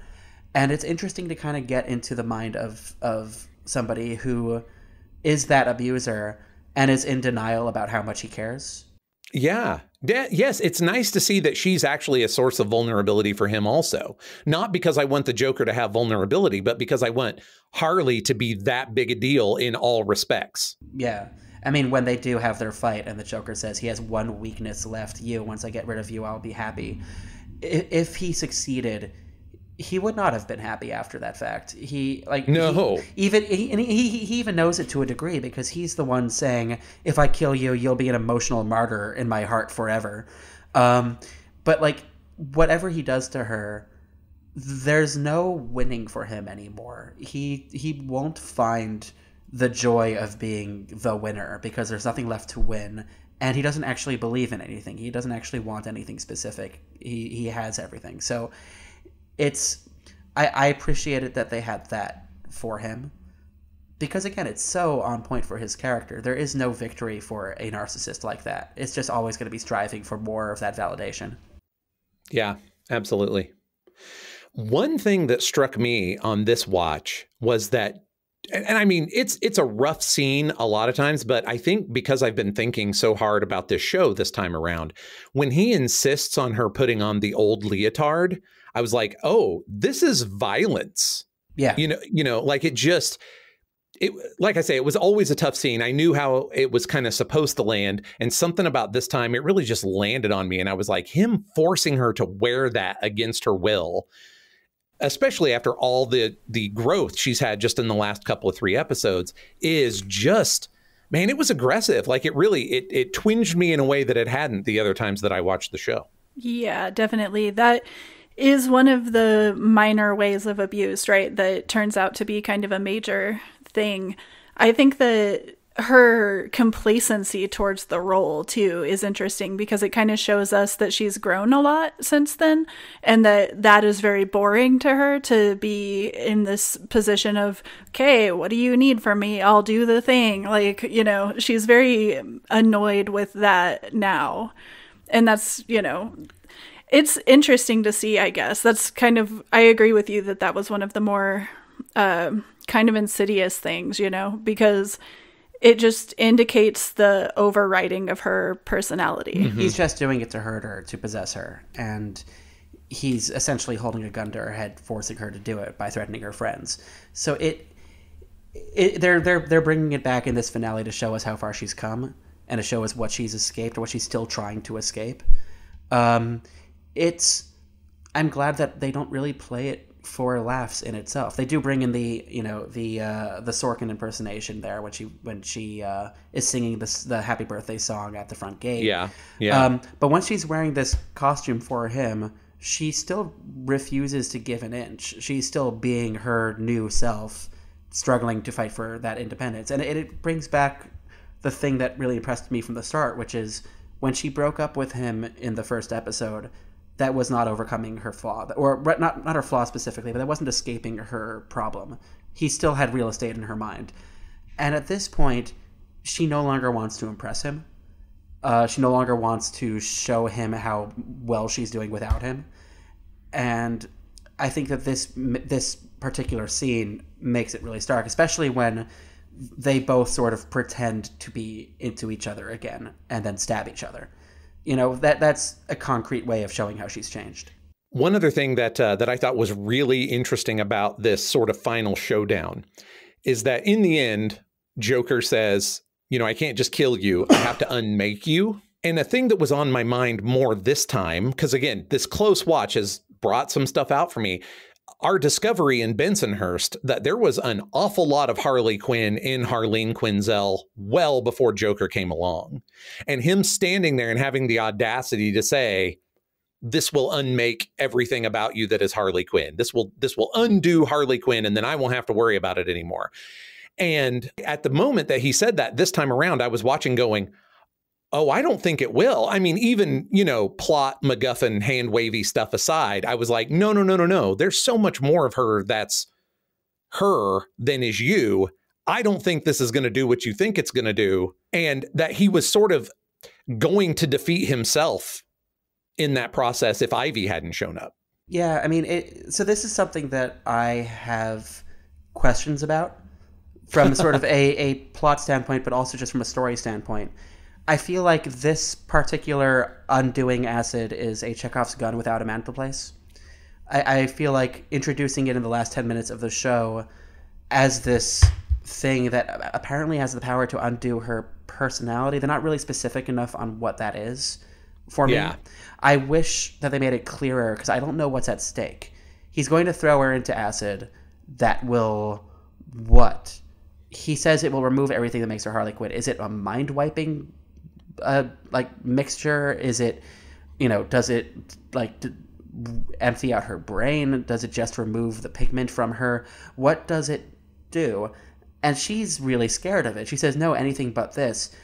I wish that they had done another pass of explaining what exactly is this, because this has come so out of left field and it's entirely conceptual, and I don't really know what the concept is yet. So I wish that they had kind of gone further into what Harley's afraid of here. Yeah, I would agree with that. I think that that's a fair request.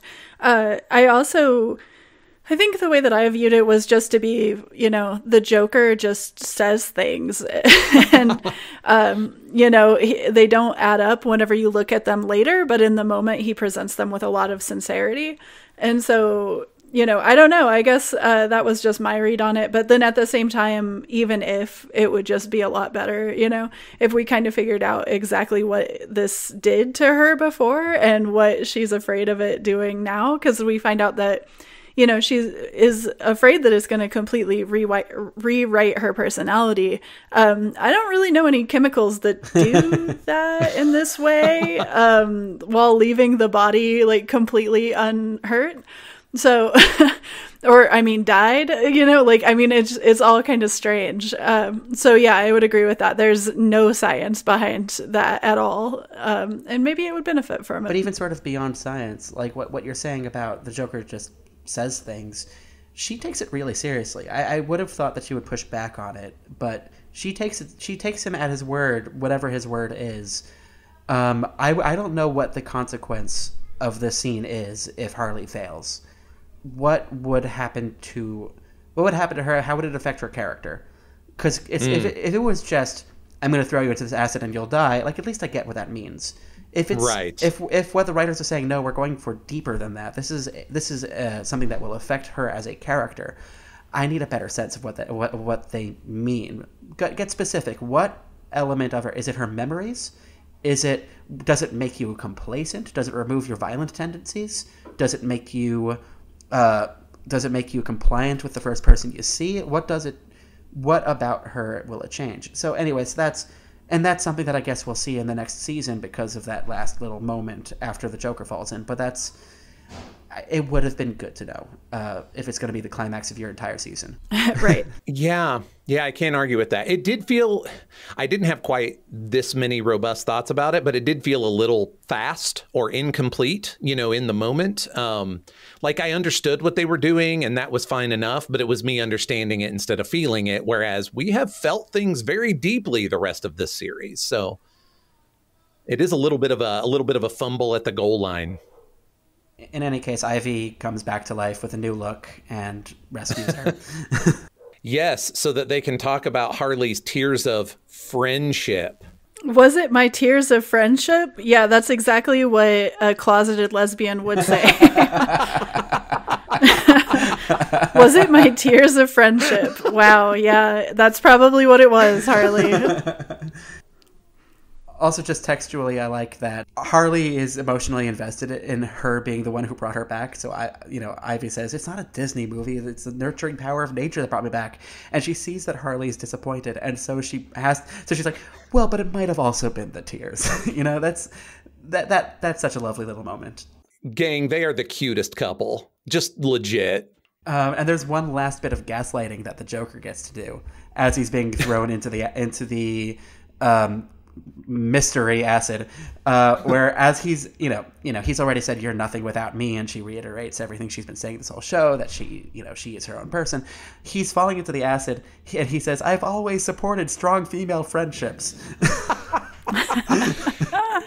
It's a great line to go out on. It's not like the strongest line without context, but the context of 13 episodes behind it really makes it a great line for him to go out on, I think. It was very good. It's also a callback. He said, female friendships in like the first episode, right? Mm-hmm.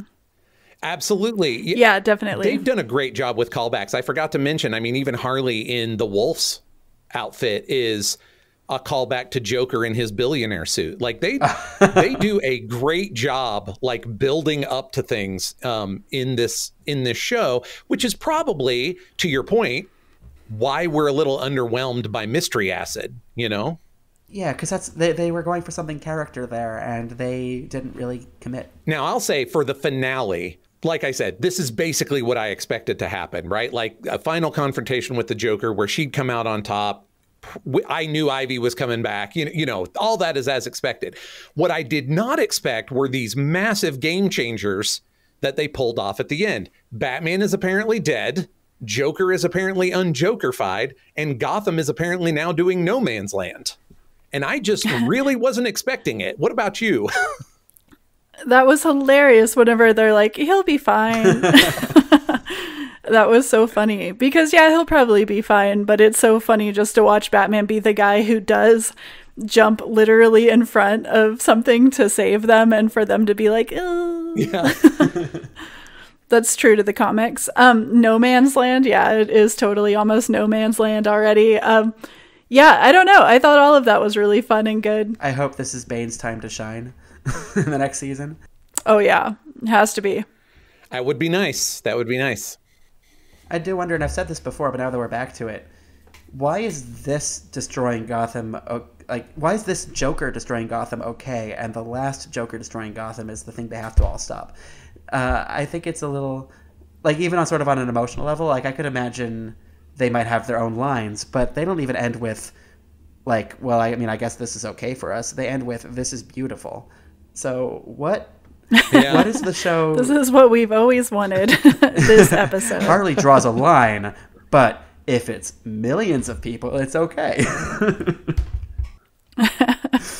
Yeah, I was a little confused, but, I get it. When it's important for us to believe that our good guys are good guys, we want them to do heroic things, and when we want to enjoy their villainy, we can enjoy their villainy. I wish there was slightly more consistency, but I get it. Totally. Well, I think we should probably wrap this whole thing up with final thoughts. Sarah, I'd like to start with you as the person who came to this near a blank slate. Yeah, not with Harley, but with this particular iteration. And I kind of drug you into this, and I appreciate you coming. So how does it all end up for you? I was going to have to anyway. Yeah, I think it ends up really good. I really loved this series in ways that I kind of wasn't expecting, considering the fact that I was so sure I was just going to be bristling at every Kite Man appearance and every Gal Pals reference. You know, I was already prepared to be like, I hate this, you know? But I loved Ivy's development. I loved Harley's development. I think a lot of the characters that I was really iffy on going into, I ended up enjoying a lot. I thought that their Joker was perfect. I mean, he's exactly what we need for a Harley story, that's for sure. You know, somebody who is that manipulative and that she has to overcome that manipulation. Watching their delicate nature whenever they are dealing with abuse and trauma and what the long-term effects of those are, not excusing the person that abuses, and then also kind of offering somebody who has to kind of get their stuff together also, you know, like saying this is wrong, but also this person can't keep treating people that way and has to get better. So the person who deserves an arc gets an arc. The person who has only terrible things to offer the world doesn't get an arc. So yeah, it was really good in surprising ways. Avishai, what about yourself? Final thoughts? I had a blast with this show, and while I have my criticisms of it, you know, there are things that are kind of more endemic to media in general that this kind of fell into, as opposed to things that I think this show, I guess, transgresses. It's stuff that I can compartmentalize, the stuff I don't like about this show, and the stuff I do like, I think works really well. I think. And let's talk about the visuals also. Like, just putting aside all the story stuff that we've been talking about for this whole, you know, podcast arc, it's a good-looking cartoon. The character designs are great. The just the composition and the shots, the backgrounds, the colors, the action. It's a good-looking show with its own style, its own identity, and it matches the tone of the stories that they're telling. I think that the humor is really funny. I like that it's willing to go into dark places.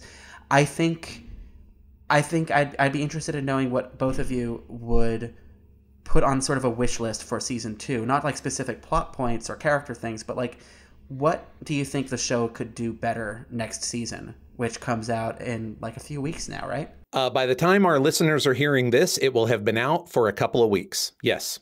Well, there you go. So what do you think the show can improve on from your own personal standpoint going forward? Obviously, I'm just going to answer more kissing. I think that they should kiss, and then they should kiss some more. Valid. That works. I like also, you know, a lot of the small appearances that we've seen of characters, maybe they'll capitalize on, and then also just the introduction, I think, of a lot of new characters, because that's been one of the most consistently good parts of the show, is seeing these new kind of not usually focused on characters hop up, and sometimes they have good characterization, sometimes they have good characterization, but it's, you know, as we said before, really condensed. So just kind of those condensed character beats, I think, are so vital to the show. So I'd love to see more of that. I also wanted to real quick agree with you on how good this show looks and how that, you know, that'll only continue because they're obviously doing it on a really small budget. So I just appreciate that a lot, and I'm excited to see how it looks going forward. So I'm going to echo Sarah's desire for more kissing.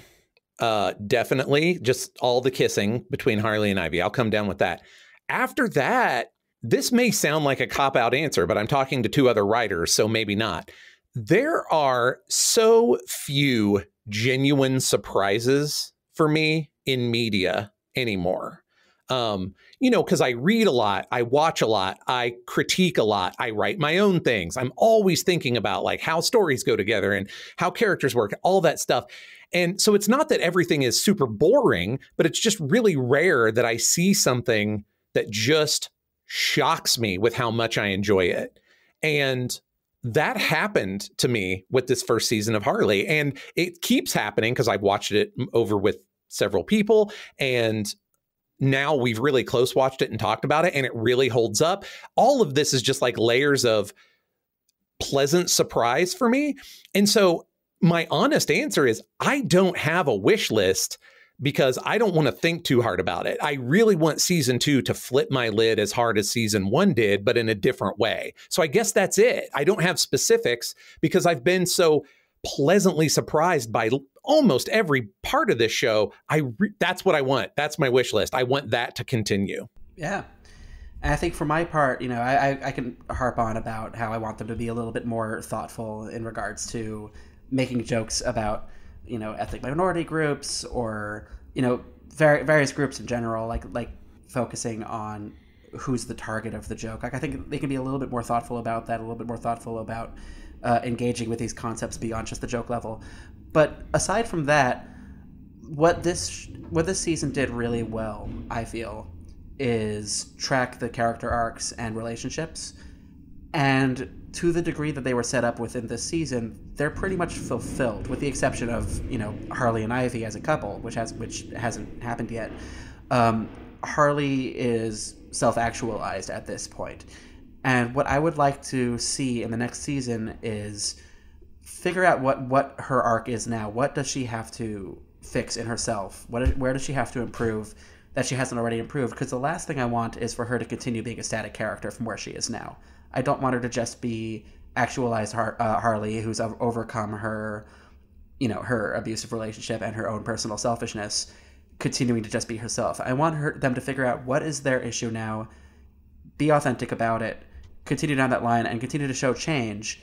And I hope that they get into that with Ivy as well, since we had just a little tiny look at what she's afraid of and where she's coming from. I want to see these characters continue to grow. It's the short version, and I trust that they will go down that road. Well, I feel like that's a lovely sentiment to end this mini series of podcast episodes about Harley Quinn.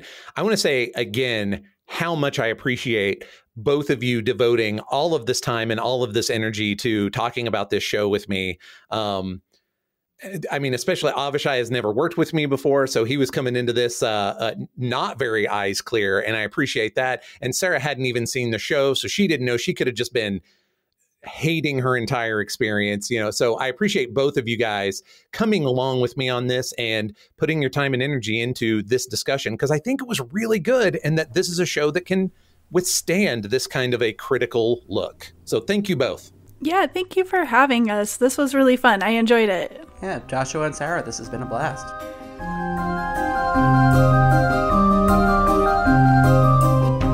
That about wraps it up for this animated discussion. If you enjoyed this conversation and would like to join in, come find us on Twitter. Sara is at Sara Century, Avishai is at Avishai W, and I am at Joshua Unruh. And the hashtag is animated discussion. Sara, where else can people find you? I have a website, so people can find me at www.saracentury.com. Also, I've been doing some scripts for Behind the Panel through Sci-Fi, which is basically just talking, about comics. And doing a couple of short stories, so I would recommend just checking out the website, because there's going to be tons of projects listed. Oh, and Bitches on Comics, of course. Oh yeah, all fine offerings. I appreciate all of them. Excellent stuff. And Avishai, what about yourself? Like you said, you can find me on Twitter at AvishaiW. Remember that an animated discussion is a Pulp Diction Productions program and is 100% supported by listeners like you. To find out how you can keep this and our other shows in production, check out patreon.com/pulpdictionproductions. Show your support by pledging at Patreon or by leaving a great review on Apple Podcasts to make it easier for more people to find us and join in the discussion. The links to Patreon, Apple Podcasts, and Twitter are easy to find in the show notes. Thanks so much for joining us for this animated discussion. Until next time, stop with this Michigan nonsense!